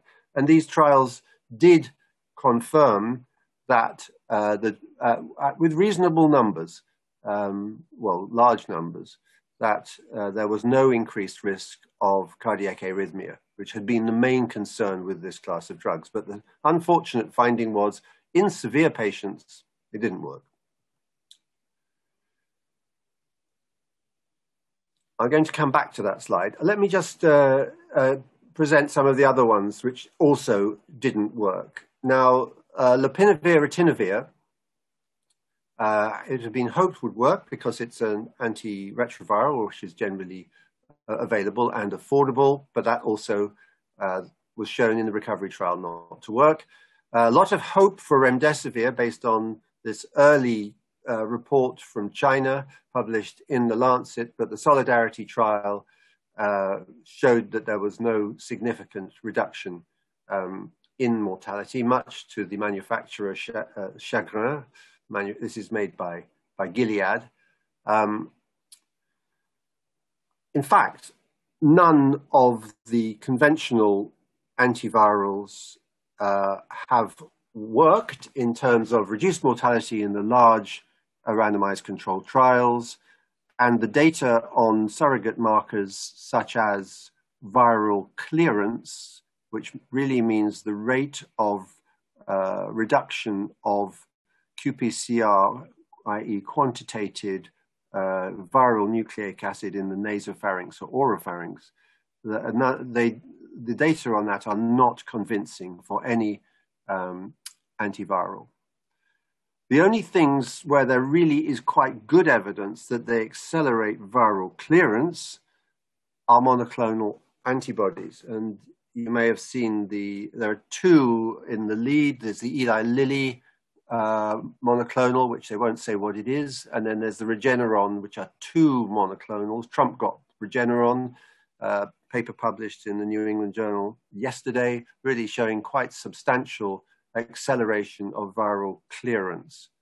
But the problem is these are effectively unaffordable in low resource settings.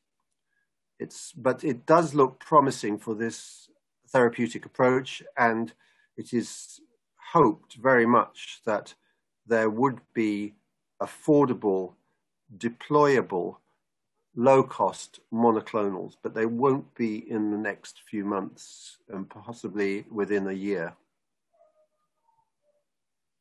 So what does work? The only thing that's really clearly works is dexamethasone at what's called a low dose, so 6 milligrams a day for adults. And that was shown in the recovery trial, and again supported in the solidarity trial, that does reduce mortality. It reduces mortality in people who are receiving respiratory support. So that's either oxygen or mechanical ventilation. And this is good because it is inexpensive. It did not work. In fact, if anything, it points to harm in people who were not receiving respiratory support. And that's shown here. So if you look, there are four survival curves. We've got the overall one in the top left. And then we have the different groups.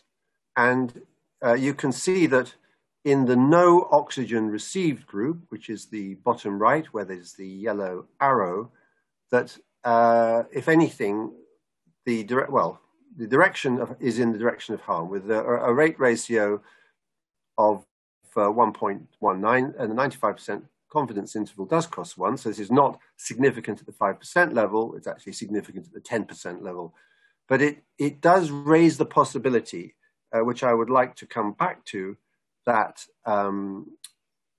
that we should not be using steroids in mild disease. And altogether, I think it supports that, and many other things support a rather simple paradigm, which is that you expose to the virus, and many people don't even know they're ill. Those who are going to be ill, that the viral burden peaks around that time, and then it declines. And what crudely might be called inflammatory response dominates in that small proportion of patients who become sick and require admission to hospital. And that in that context, corticosteroids are beneficial. The IL-6 inhibitor, by the way, didn't work. I'm just going to flick quickly back to that slide, which got out of place. So there's been a lot of interest in perhaps saying, well, you know, steroids work in severe illness. What about mild illness? And I showed you that a caution and the intensive care community have warned against use of steroids in mild disease, but there are people who are trying to evaluate them. There is some evidence for harm. We know from our basic pathology that immunomodulators in general interfere with our host defense against viruses, and people who are on steroids are more vulnerable to viral infections. We know that, for example, in both seasonal and pandemic influenza, in hospitalized people with pneumonia, that steroids make that worse. And there's some evidence in COVID that people already taking steroids, in this case for inflammatory bowel disease, do worse. The other big group on steroids are asthmatics, but there we are confounded because this is a pneumonic illness. So interpretation of those data are more difficult. For what it's worth, people on inhaled steroids with asthmatics who on inhaled steroids do not do worse. So if that paradigm is correct, then perhaps antiviral drugs are going to have their best chance of working in mild disease early, when the viral burden is highest, and then unlikely to work late when the viral burden has come down anyway and inflammatory responses predominate. And if you look at the mild end of the spectrum with hydroxychloroquine, you do see a not significant overall benefit with hydroxychloroquine in post-exposure prophylaxis, which is effectively an early form of treatment. These are trials where people who were either first-degree relatives or shared a house with COVID-19 people who were ill with COVID-19, that they were given immediately hydroxychloroquine. So maybe it does have some benefit there. Maybe it works in pre-exposure prophylaxis, but it has become increasingly difficult to conduct these studies because of the toxic milieu. There's so much pressure now, and I'll show you that that pressure has just ramped up in the last 24 hours against these drugs. Let's not forget a few other things that are very important for the hospitalized patients, but affordable. We know that COVID-19 in hospitalized patients is a procoagulant state, and therefore we have to be very vigilant in our use of prophylactic anticoagulation and watch out for deterioration, as this could, worsening breathlessness doesn't necessarily mean progression of the viral pneumonia. It might mean pulmonary emboli.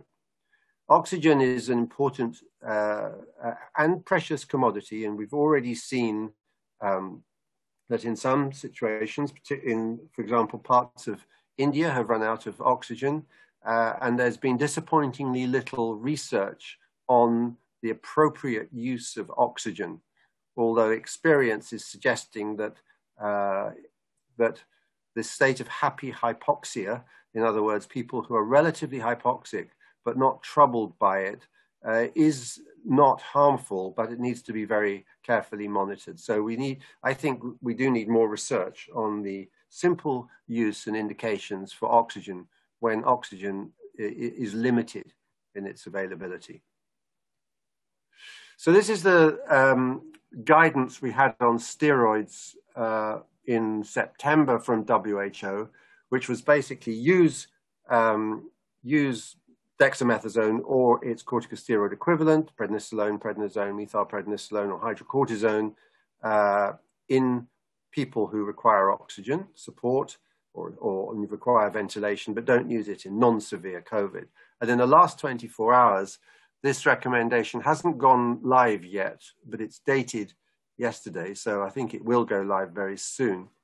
And that reiterates this support for steroids in severe illness, support caution against steroids in mild illness, a conditional recommendation against remdesivir because it didn't work in the Solidarity trial, and it's telling you not now to use hydroxychloroquine and lopinavir, ritonavir. It doesn't say whether trials should discontinue, but it's going to make continuation of the trials extremely difficult. And this is a pity because this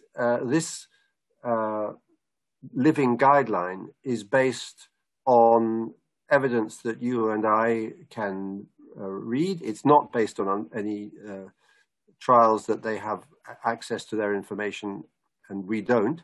And we know that this is a summary recommendation where they have pooled data all the way from the mildest disease to the most severe. And I think that's incorrect and inappropriate. One of the problems we have is how do you choose drugs? There is not an agreed methodology for analyzing therapeutic responses. Probably the best measure is a rate of reduction in the viral load in adjusted, probably adjusted by extracellular fluid concentrations of urea, concentration in the nasopharynx or oropharynx. But that's not actually what is done. People are reporting time to clearance, which is a very imprecise measure. They're using one or two samples. So much of the literature is confused.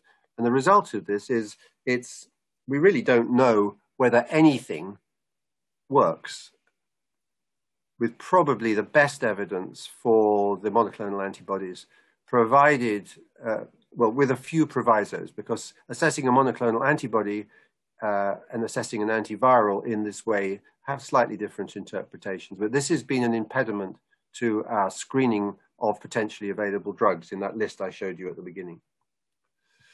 You discussed this already, and I think it is important.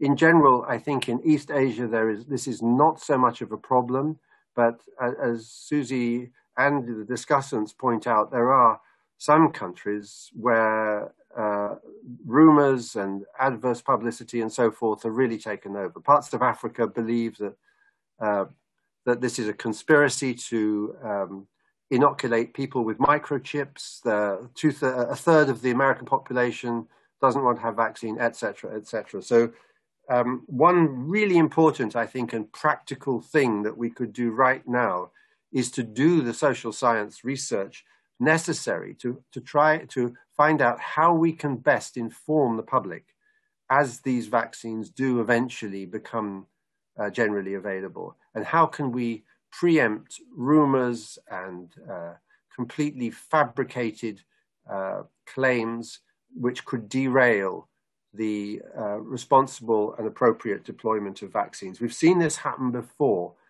in countries. We've seen it damage polio campaigns.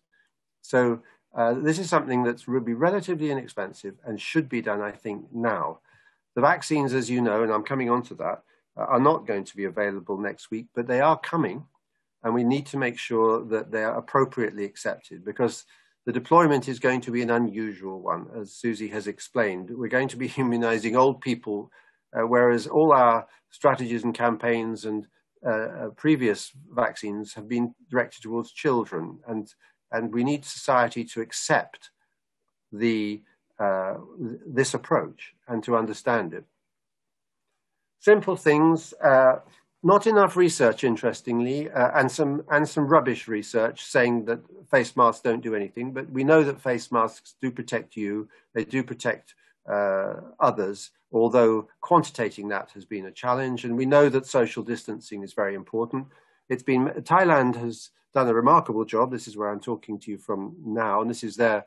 You can't read it, but it's effectively advising people about how they should socially distance. And there has been quite good uptake of the recommendations to wear face masks, not to congregate in large, close groups, particularly indoors, and to respect social distancing. So these simple things are important.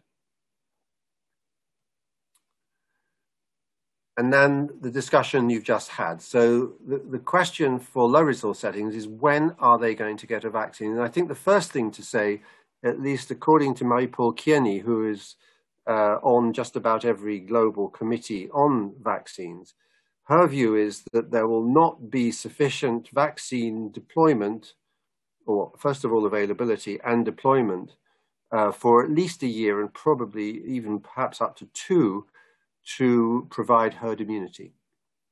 That's really important. So ultimately, that's what we want. We want there to be sufficient immunity in the population such that the virus cannot have an R more than 1. In other words, can't spread effectively. And that may happen through natural infection, as you've just discussed, but it's not going to happen through the vaccine, because there just isn't enough vaccine, and the vaccine production capabilities have been slightly exaggerated.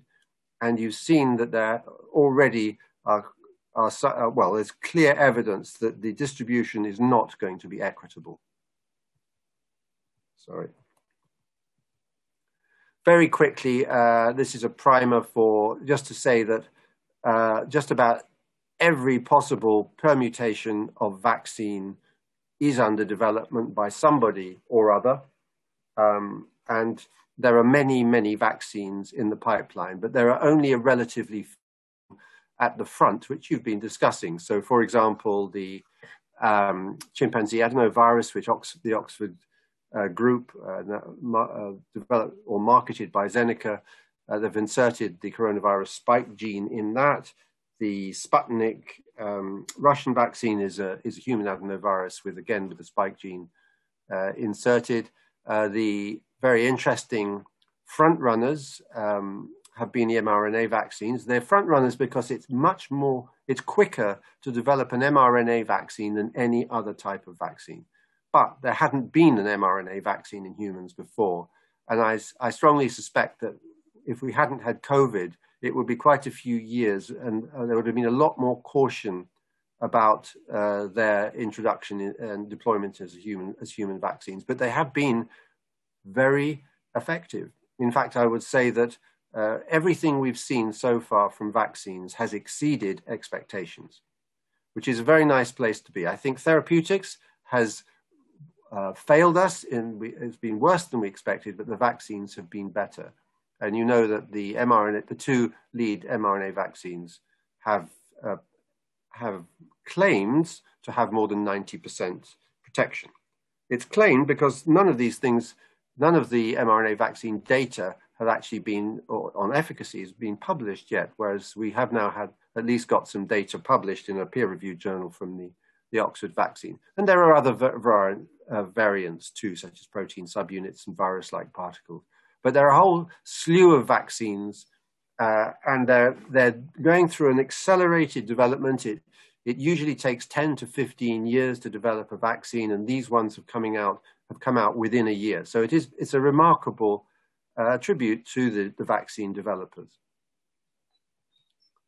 One of the problems with the mRNA vaccines is the one we just discussed, is there are not enough of them. They're very expensive. And particularly for the Pfizer vaccine, the requirement is to store them at least -70 or probably -80. The RNA is suspended in little lipid droplets, and these are quite, the whole RNA itself is very unstable, and the formulation is quite heat sensitive. The other problem apparently is that they are deployed in large batches, so you have operationally have to have a lot of people ready to be immunized at once, and they all require 2 doses, as you know. And the chief executive of Pfizer did very well out of it. So this is big money, and I strongly suspect Pfizer and Moderna are going to make big money, but this I just don't think is the right thing for low resource settings. I really don't see that low resource settings should be buying huge numbers of freezers and developing a completely new cold for mRNA vaccines. It'd be much better to use vaccines which can be put in the refrigerator like most other vaccines. This is the Sputnik vaccine, which was, again, published by press release. Interestingly, they said it was 92% effective, but my calculation means that they had 18.5 people in one group and 1.5 in the other, which strongly suggests that the randomization was unequal. I strongly suspect it does work very well, however. And as you've probably read in the news, there's some plans to actually even combine the two adenovirus vaccines. The Moderna vaccine, probably just as good as the Pfizer vaccine, but appears to be a little more heat stable, but still requires -20, apparently.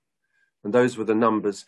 One of the nice things about the press releases is they often give you the actual numbers, so you can do the stats yourself. That's a list of the front runners. Actually, probably Sanofi and GSK at the bottom are not a front runner. They are probably a year behind everyone else and probably won't have their vaccine out. They said June 2021, but they've just pushed that back to the end of next year. So this, obviously from a low resource setting perspective, there's a lot to say in favor of the AstraZeneca Oxford vaccine. It's been produced effectively at more or less cost price. It's still $4 a dose, but that's in the line with other vaccines, whereas the other ones at the moment are rather expensive, although the Sputnik vaccine is not too expensive. This is Hafkin immunizing with the plague vaccine over 100 years ago. And it's that sort of organization that is going to be needed if the vaccine deployment is going to be done properly. As you know, and Susie probably has much more information than I do about this, the Oxford vaccine was interesting in that the higher dose produced lower efficacy. And this is, and through some interesting interaction between the manufacturer, or who scaled up the manufacturing and the assay of virus in the vaccine led to a lower dose being used in some of the studies, which gave 90% protection compared to 62.1 in the first part. So I don't understand the immunology there, but maybe Susie does, and let's hope that it is closer to 90. But even 62.1 at scale would be very, very valuable. Last couple of slides, just to say that I think we've really had a limited transparency on decision-making in COVID-19 at all levels. These are the big players, you know them all. They are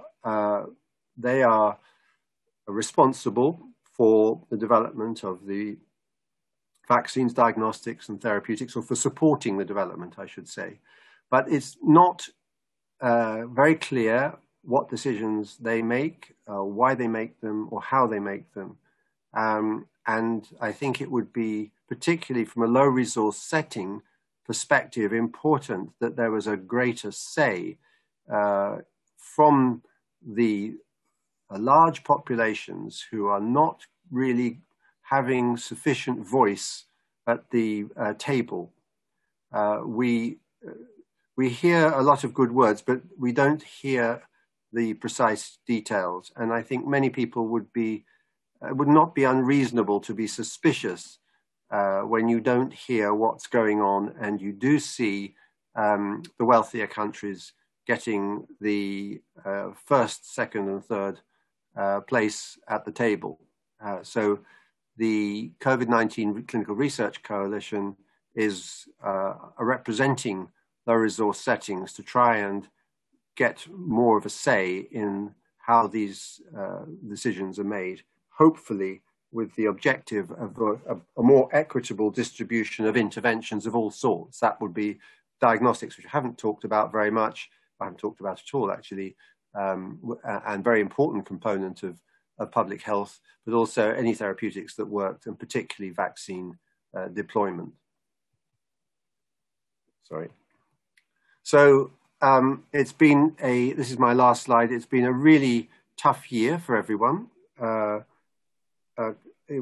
world will not be the same afterwards. Many things have fundamentally changed forever, but we must relax just because there is a vaccine that is available just in the last few weeks. As you discussed before, we don't know how effective it will be. We know it's not going to be generally widely deployed, certainly not to low resource settings in the near future. And as I said, it's unlikely that we will be able to get herd immunity within a year or two at best with these vaccines. So that means that for the moment, the use of the vaccine is to protect people from vulnerable groups from illness.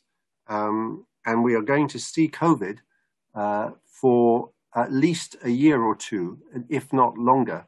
And that's provided that COVID behaves itself and doesn't mutate. I don't think this is as big a concern, but be interested to hear what others think. And we don't get vaccine escape mutants. Are we going to go to therapeutic? I think it's still relatively unlikely. It was always unlikely that a repurposed drug would be very effective. At best, therapeutics are likely to provide small benefits. And one of the unfortunate things, as I said earlier, is that there have not been large, definitive, randomized control trials, for example, in prophylaxis. And there have been only a few in treatment. And we really needed less small observational studies and more coordinated, multinational trials which gave definitive results. I don't think we will have a brilliant therapeutic. We might have a partially effective one, and eventually we'll get a vaccine. So thank you very much for your attention. Happy to entertain any questions.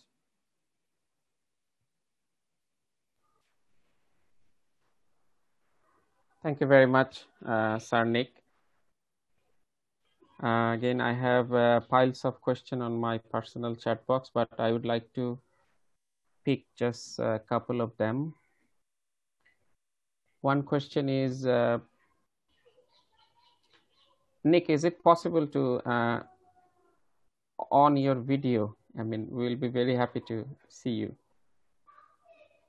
No, the room is dark. Can you see me? Oh, yes, you can.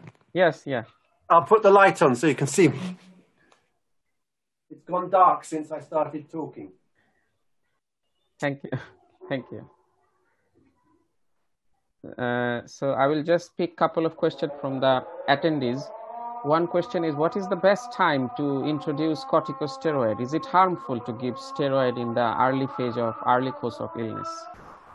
Well, I think that's a really good question to which I don't have a clear answer. I would say that it's absolutely indicated if people require supplemental oxygen in hospital. So if they're hypoxic on a emitter, they need steroids. I don't think you should give steroids otherwise. That's my personal view. There need to be really good randomized trials in mild disease. But the moment the WHO recommendation is not to give it until people require oxygen supplements. Thank you. The second question I'd like to ask you that we noticed lots of erratic use of antibiotics, third generation fluoroquinolones and other high profile antibiotics in case of COVID, although it's a viral infection. So what is your comments on this? And can it be an issue for a country like us where there is always a potential chance of booming of tuberculosis? Another good question. Yes, I think the indications for antibiotics in the hospitalized patient are no different to any other person who is admitted with a viral pneumonia. So they're not, there's no indication to give them empirically. You have to have clear evidence of a nosocomial pneumonia. One thing I would like to add is that azithromycin is not beneficial, but does have does potentiate the QT prolongation associated with hydroxychloroquine, and that is potentially dangerous. So I would not, if somebody happens to be on chloroquine or hydroxychloroquine, don't use azithromycin. Otherwise, as ever, that difficult decision as to whether you think there's a nosocomial superinfection, but they should not be given empirically. Thank you. One question I'm going to take from the panelist. It's Professor Roved's question. Sir, do you want to ask that directly? I mean, yes. Please. Professor Nick, thank you very much. It was a fantastic presentation. But I would like to ask a few things. One thing is that you've been busy about the COP study. We'd like to know something about that one. And second thing, can you please tell me what is going on with remdesivir? I mean, there are some groups who is actually showing that it could be given, that authorization has been given by the FDA, while there's a conditional statement from the WHO. I mean, why there is a conditional?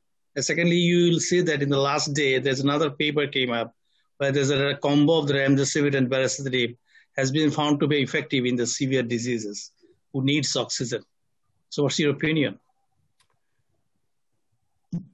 Right. So COP is struggling along. It's going now in Pakistan, in Thailand, it's just about to start in Indonesia, in the UK.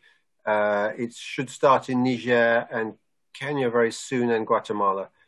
But we are definitely not going to get the very large numbers of people enrolled that we thought, because it's been really hard to recruit, particularly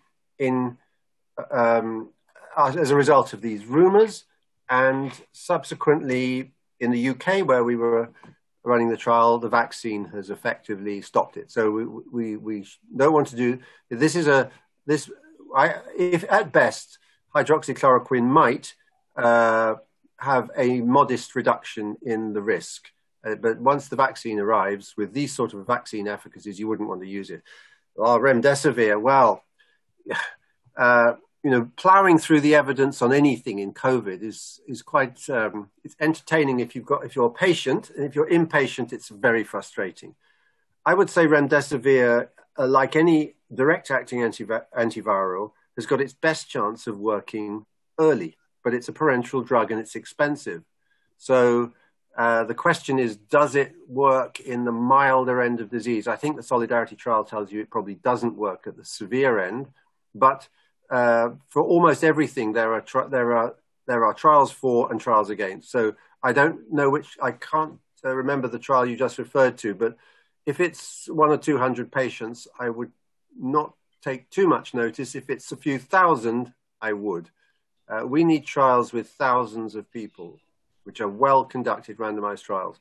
But I suspect remdesivir does have some effect, but it's just, if we had a proper phase 2 methodology where we could look at where people analyzed properly instead of incorrectly viral clearance rates, then if there was an acceleration in viral clearance, then I think it would be very reasonable to assume it had benefit. If it did not accelerate viral clearance, it's highly unlikely to work.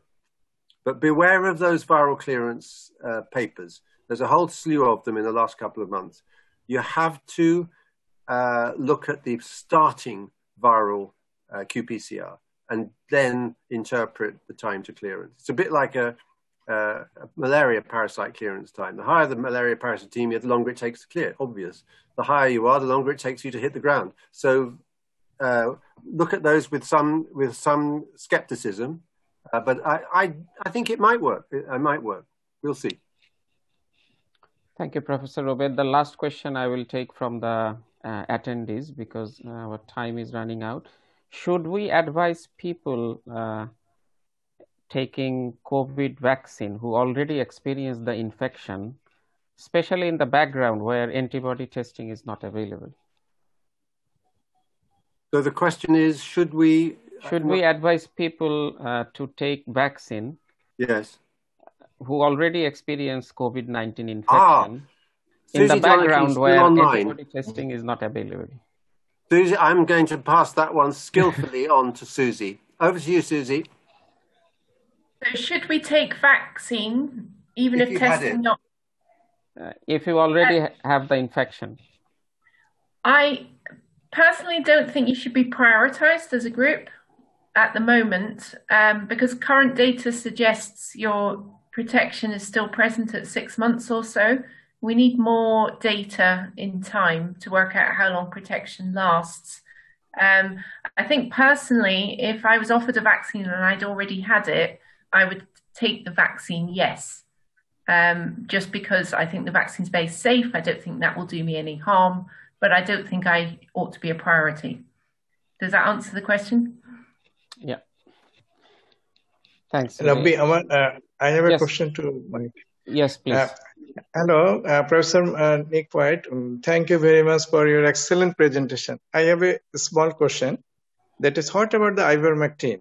In our country, there is a randomized trial conducted by the ICD-DRB. They have shown that ivermectin is effective in mild COVID infection. What is your opinion regarding this issue?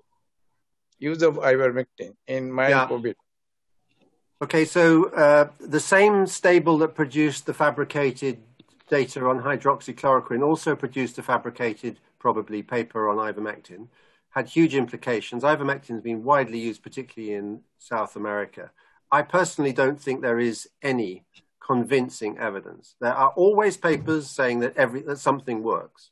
But as I said before, are they large, definitive, randomized, controlled trials? And if they're not, then I'm afraid I would say we need those before we have an opinion. My opinion, it doesn't work. That's my opinion. It's like many drugs. It has certainly got activity in the laboratory.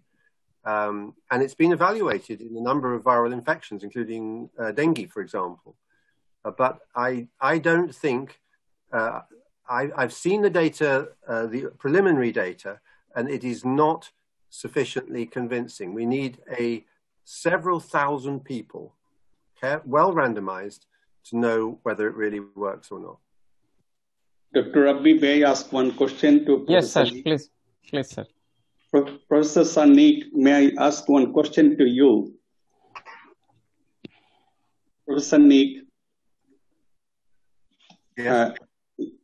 You have shown in one slide the behavioral aspects of defined patients. You know, in young persons, when the disease is acquired in young persons, it is just like flu.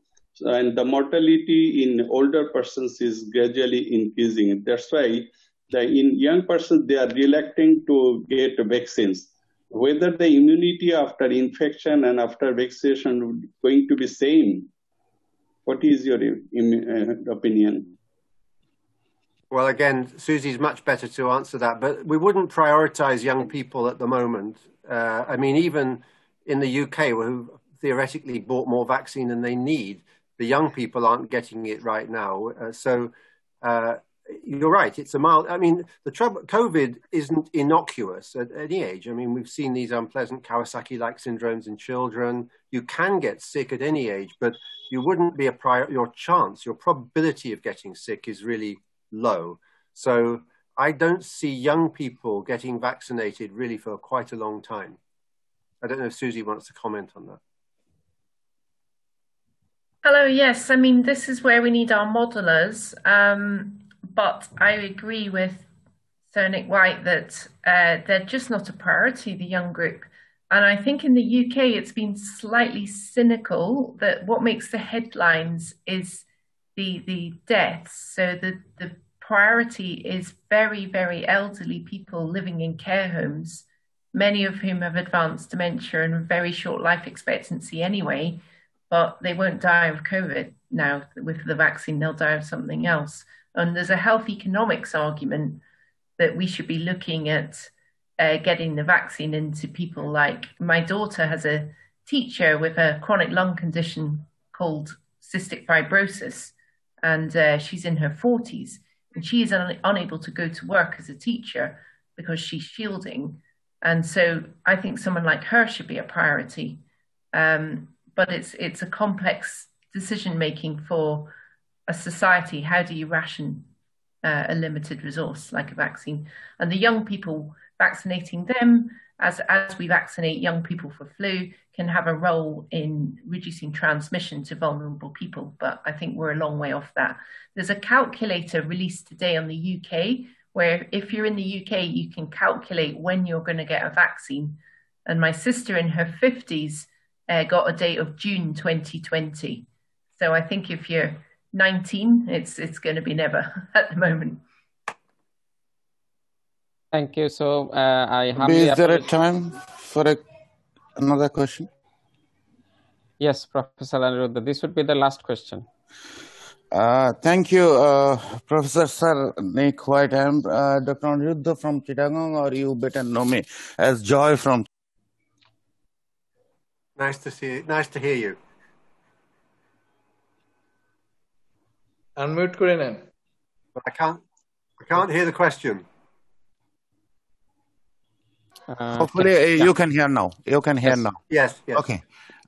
I was wondering whether there is what is the role of the hydroxychloroquine's potential as a pre-exposure prophylaxis, as we have known that it will take time to vaccinate all people, and India is persisting on its stand with hydroxychloroquine or chloroquine's pre-exposure prophylaxis role, and it has now India is now giving all the first line worker, including the police and others, is putting them on the hydroxychloroquine prophylaxis. I just want your opinion. Yes, it's a very important question, and the only way to answer it is very large randomized trials, not small trials which are powered to only show large differences. We don't think it's going to be very effective, but it might be 20 or 30% protective. It might reduce your chance of getting seriously ill. We don't know.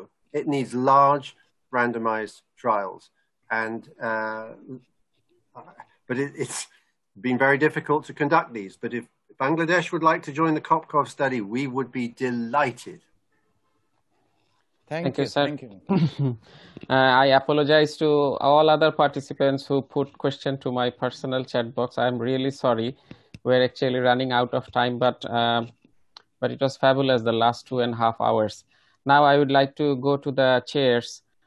First of all, I would like to request Professor M. Ridwanur Rahman. Professor Ridwan is a senior internal medicine internist of the country. He's a very popular teacher, currently head of Universal Medical College Research Center, and a very critic and advocate COVID science in COVID-19 in Bangladesh. He is also the vice president of our society, Bangladesh Society of Infectious and Tropical Disease. Sir, please, we will be delighted to hear your comments. Thank you very much, Mr. Chair, the presenters, and the panelists, and all the audience. It was a wonderful first time for all of us together to listen to some updates solving many issues and questions facing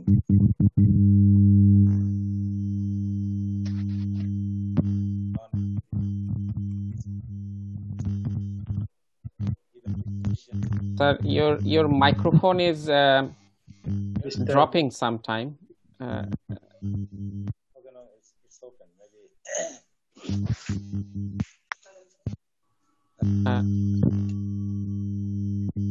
Maybe. We can't hear you, sir. Can be the reason.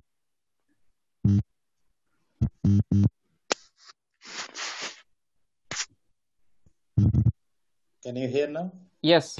Yes. So it was a wonderful first time for me, for all the physicians, and I see that many of the confusions arising out of social media information also affect specialists in my country. So it was all the presentations, very time-demanding presentations, and they have really pinpointed the purpose of the title. And I don't think that the time is so long that I can discuss in long, but in short, that Prof. Liaquat has very elaborately explained the role of various diagnostic methods in COVID-19. But unfortunately, in Bangladesh, we cannot diagnose COVID-19. We can do only up to 20,000 tests a day in a population of 160 million. And the other tests, which are antigen test, antibody test, and various tests, have not been recommended till now, has not been permitted to be used in Bangladesh. So the Bangladeshi doctors are managing patients based on clinical judgment, and when available, doing PCR, or alternatively in some PCR negative and in other cases with respiratory symptoms, they are also using HRCT and chest X-rays for the diagnosis of the diseases. So we have learned so many diagnostic tests are available in the world, but Bangladesh has none. The second presentation was an excellent review of the immunology in COVID-19. I think I have been enormously benefited by the way she talked and the information she delivered to all of us. And the questions of immunity, the duration, so many of the things are not yet can be concluded, but still there are indications and there are reasons to think of some of the immune mechanisms and immune aspects. And through question, the reason that Bangladesh is not having, the slums are not having, I think you all got this answer. And the final one by Professor Nick, very learned professor, and we know him for very long. And as usual, he delivered very basics of COVID-19, evolution of its management, repurposing of the drugs, and the ways of decision-making, how should we decide.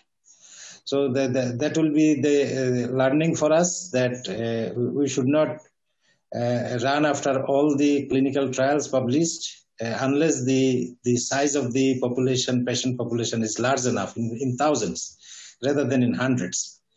So we are still, the informations are evolving. Many of the informations we will continue to know. And Bangladesh is managing COVID by putting stones in the dark. And we remain there till now. If there are any improvement in the near future, maybe we will have a better outcome. Still, we should rationalize the use of drug. We should try prevent development of a antibiotic resistance epidemic after the COVID is over. We should limit the use of ancillary drugs and which are not effectively recommended by the WHO. And also that we are waiting for the vaccines. Very unlikely that we are going to get very early unless the Oxford vaccine is available.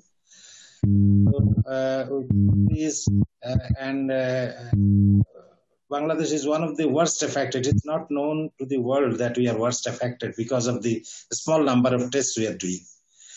But is worse than India, we can say, and maybe worse than Brazil also. So in the midst of it, fortunately, we have relatively low in a situation where we don't know, because we are not being allowed to know that the mortality is not that high like that because of the population who are underaged. There are not many people beyond 70 years and not many people surviving with multiple comorbidities. And we still have lots of fatalities around the country, which we cannot count. So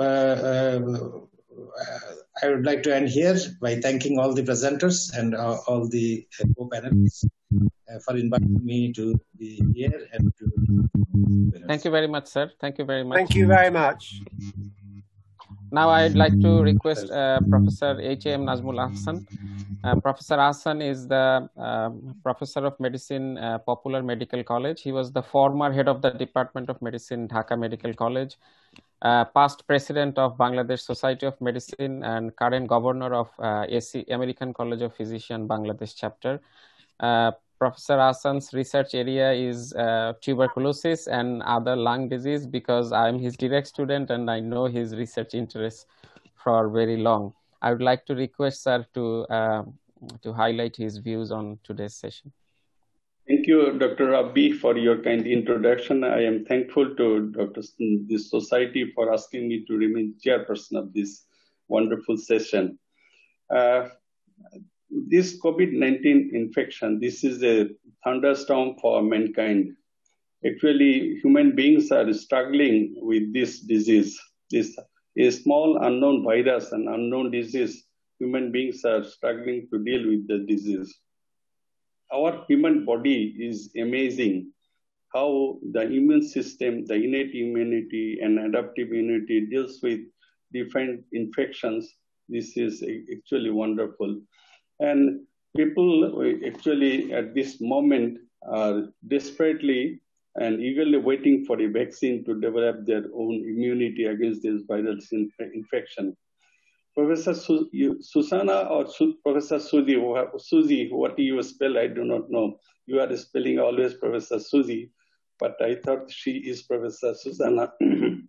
She explained excellently with the immune status of our body and how vaccine is going to help. And Professor Liaquat Ali, he has also shown how different investigations are done and what is the scientific knowledge, theoretical knowledge, how we can deal with these investigations. One thing, there should be a coordination between researchers, scientists, and clinicians, and also national leaders. But we have seen that antigen test, it has been started with 10 district hospital, remote hospitals. He has said that it should be started from central to periphery, but it has been started from periphery to central. So there should be some coordination.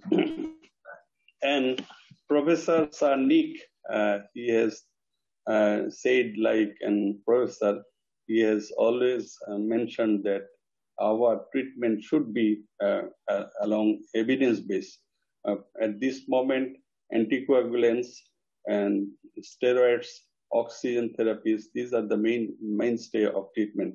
So our treatment should be always rationalized and always randomized and scientific basis.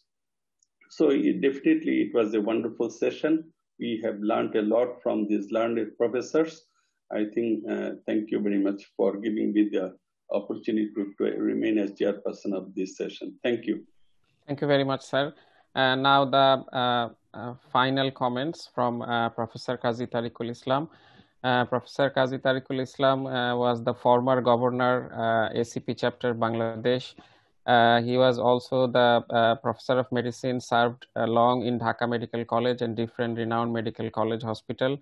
He is a very senior and respected academician of Bangladesh, served in many spheres in Bangladesh College of Physicians, Society of Medicine, APB, and renowned organization. His research interest is arbovirus, because I found him very articulated in case of dengue and chikungunya infection. He sits on several chairs, national and international bodies, including WHO. He is also the member of the National Steering Committee of COVID-19 infection, run by the government of Bangladesh. It is our pleasure to invite Professor Qazi Tariqul Islam to express his views. Sir, please. Thank you very much, Dr. Rabbi. It's a really amazing session, and more than 2.5 hours it is already elapsed, and we could not understand that we are learning a lot. Though we have been named as chair, but today I have learned a lot from all three speakers, and it was brilliant from all these speakers. And in between, I have asked 1 or 2 questions to the speaker, because I could not restrain myself. Because you see, I was using the term infodemic, because all informations are not true. All information are not correct, and sometimes it is biased. We should choose the right one. I must thank the speakers. I will not take too much time, because everybody in their own field is marvelous, excellent. And I appreciate the authority, the organization, BSITD, and rather the BanTropTox 2020. We are always with this organization. They have invited me as a chair with others. And I'm really thankful to them. And with these few words, without any academic anything anymore, if possible, I will request the authority, all this presentation, for our attendees, for us, and for archiving, if you can give it to us, then sometimes we will listen once again.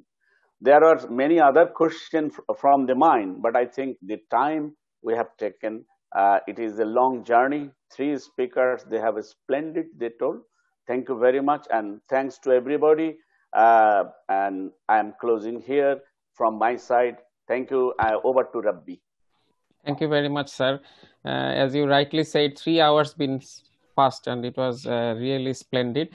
I would like to thank again 3 of our speakers. I guess Sir Nick somehow disconnected, but I would like to pay our humble gratitude on behalf of BSITD and TSB to Professor Dr. Liaquat, Professor Susanna, and Sir Nick White for their valuable time and be with us for the whole session.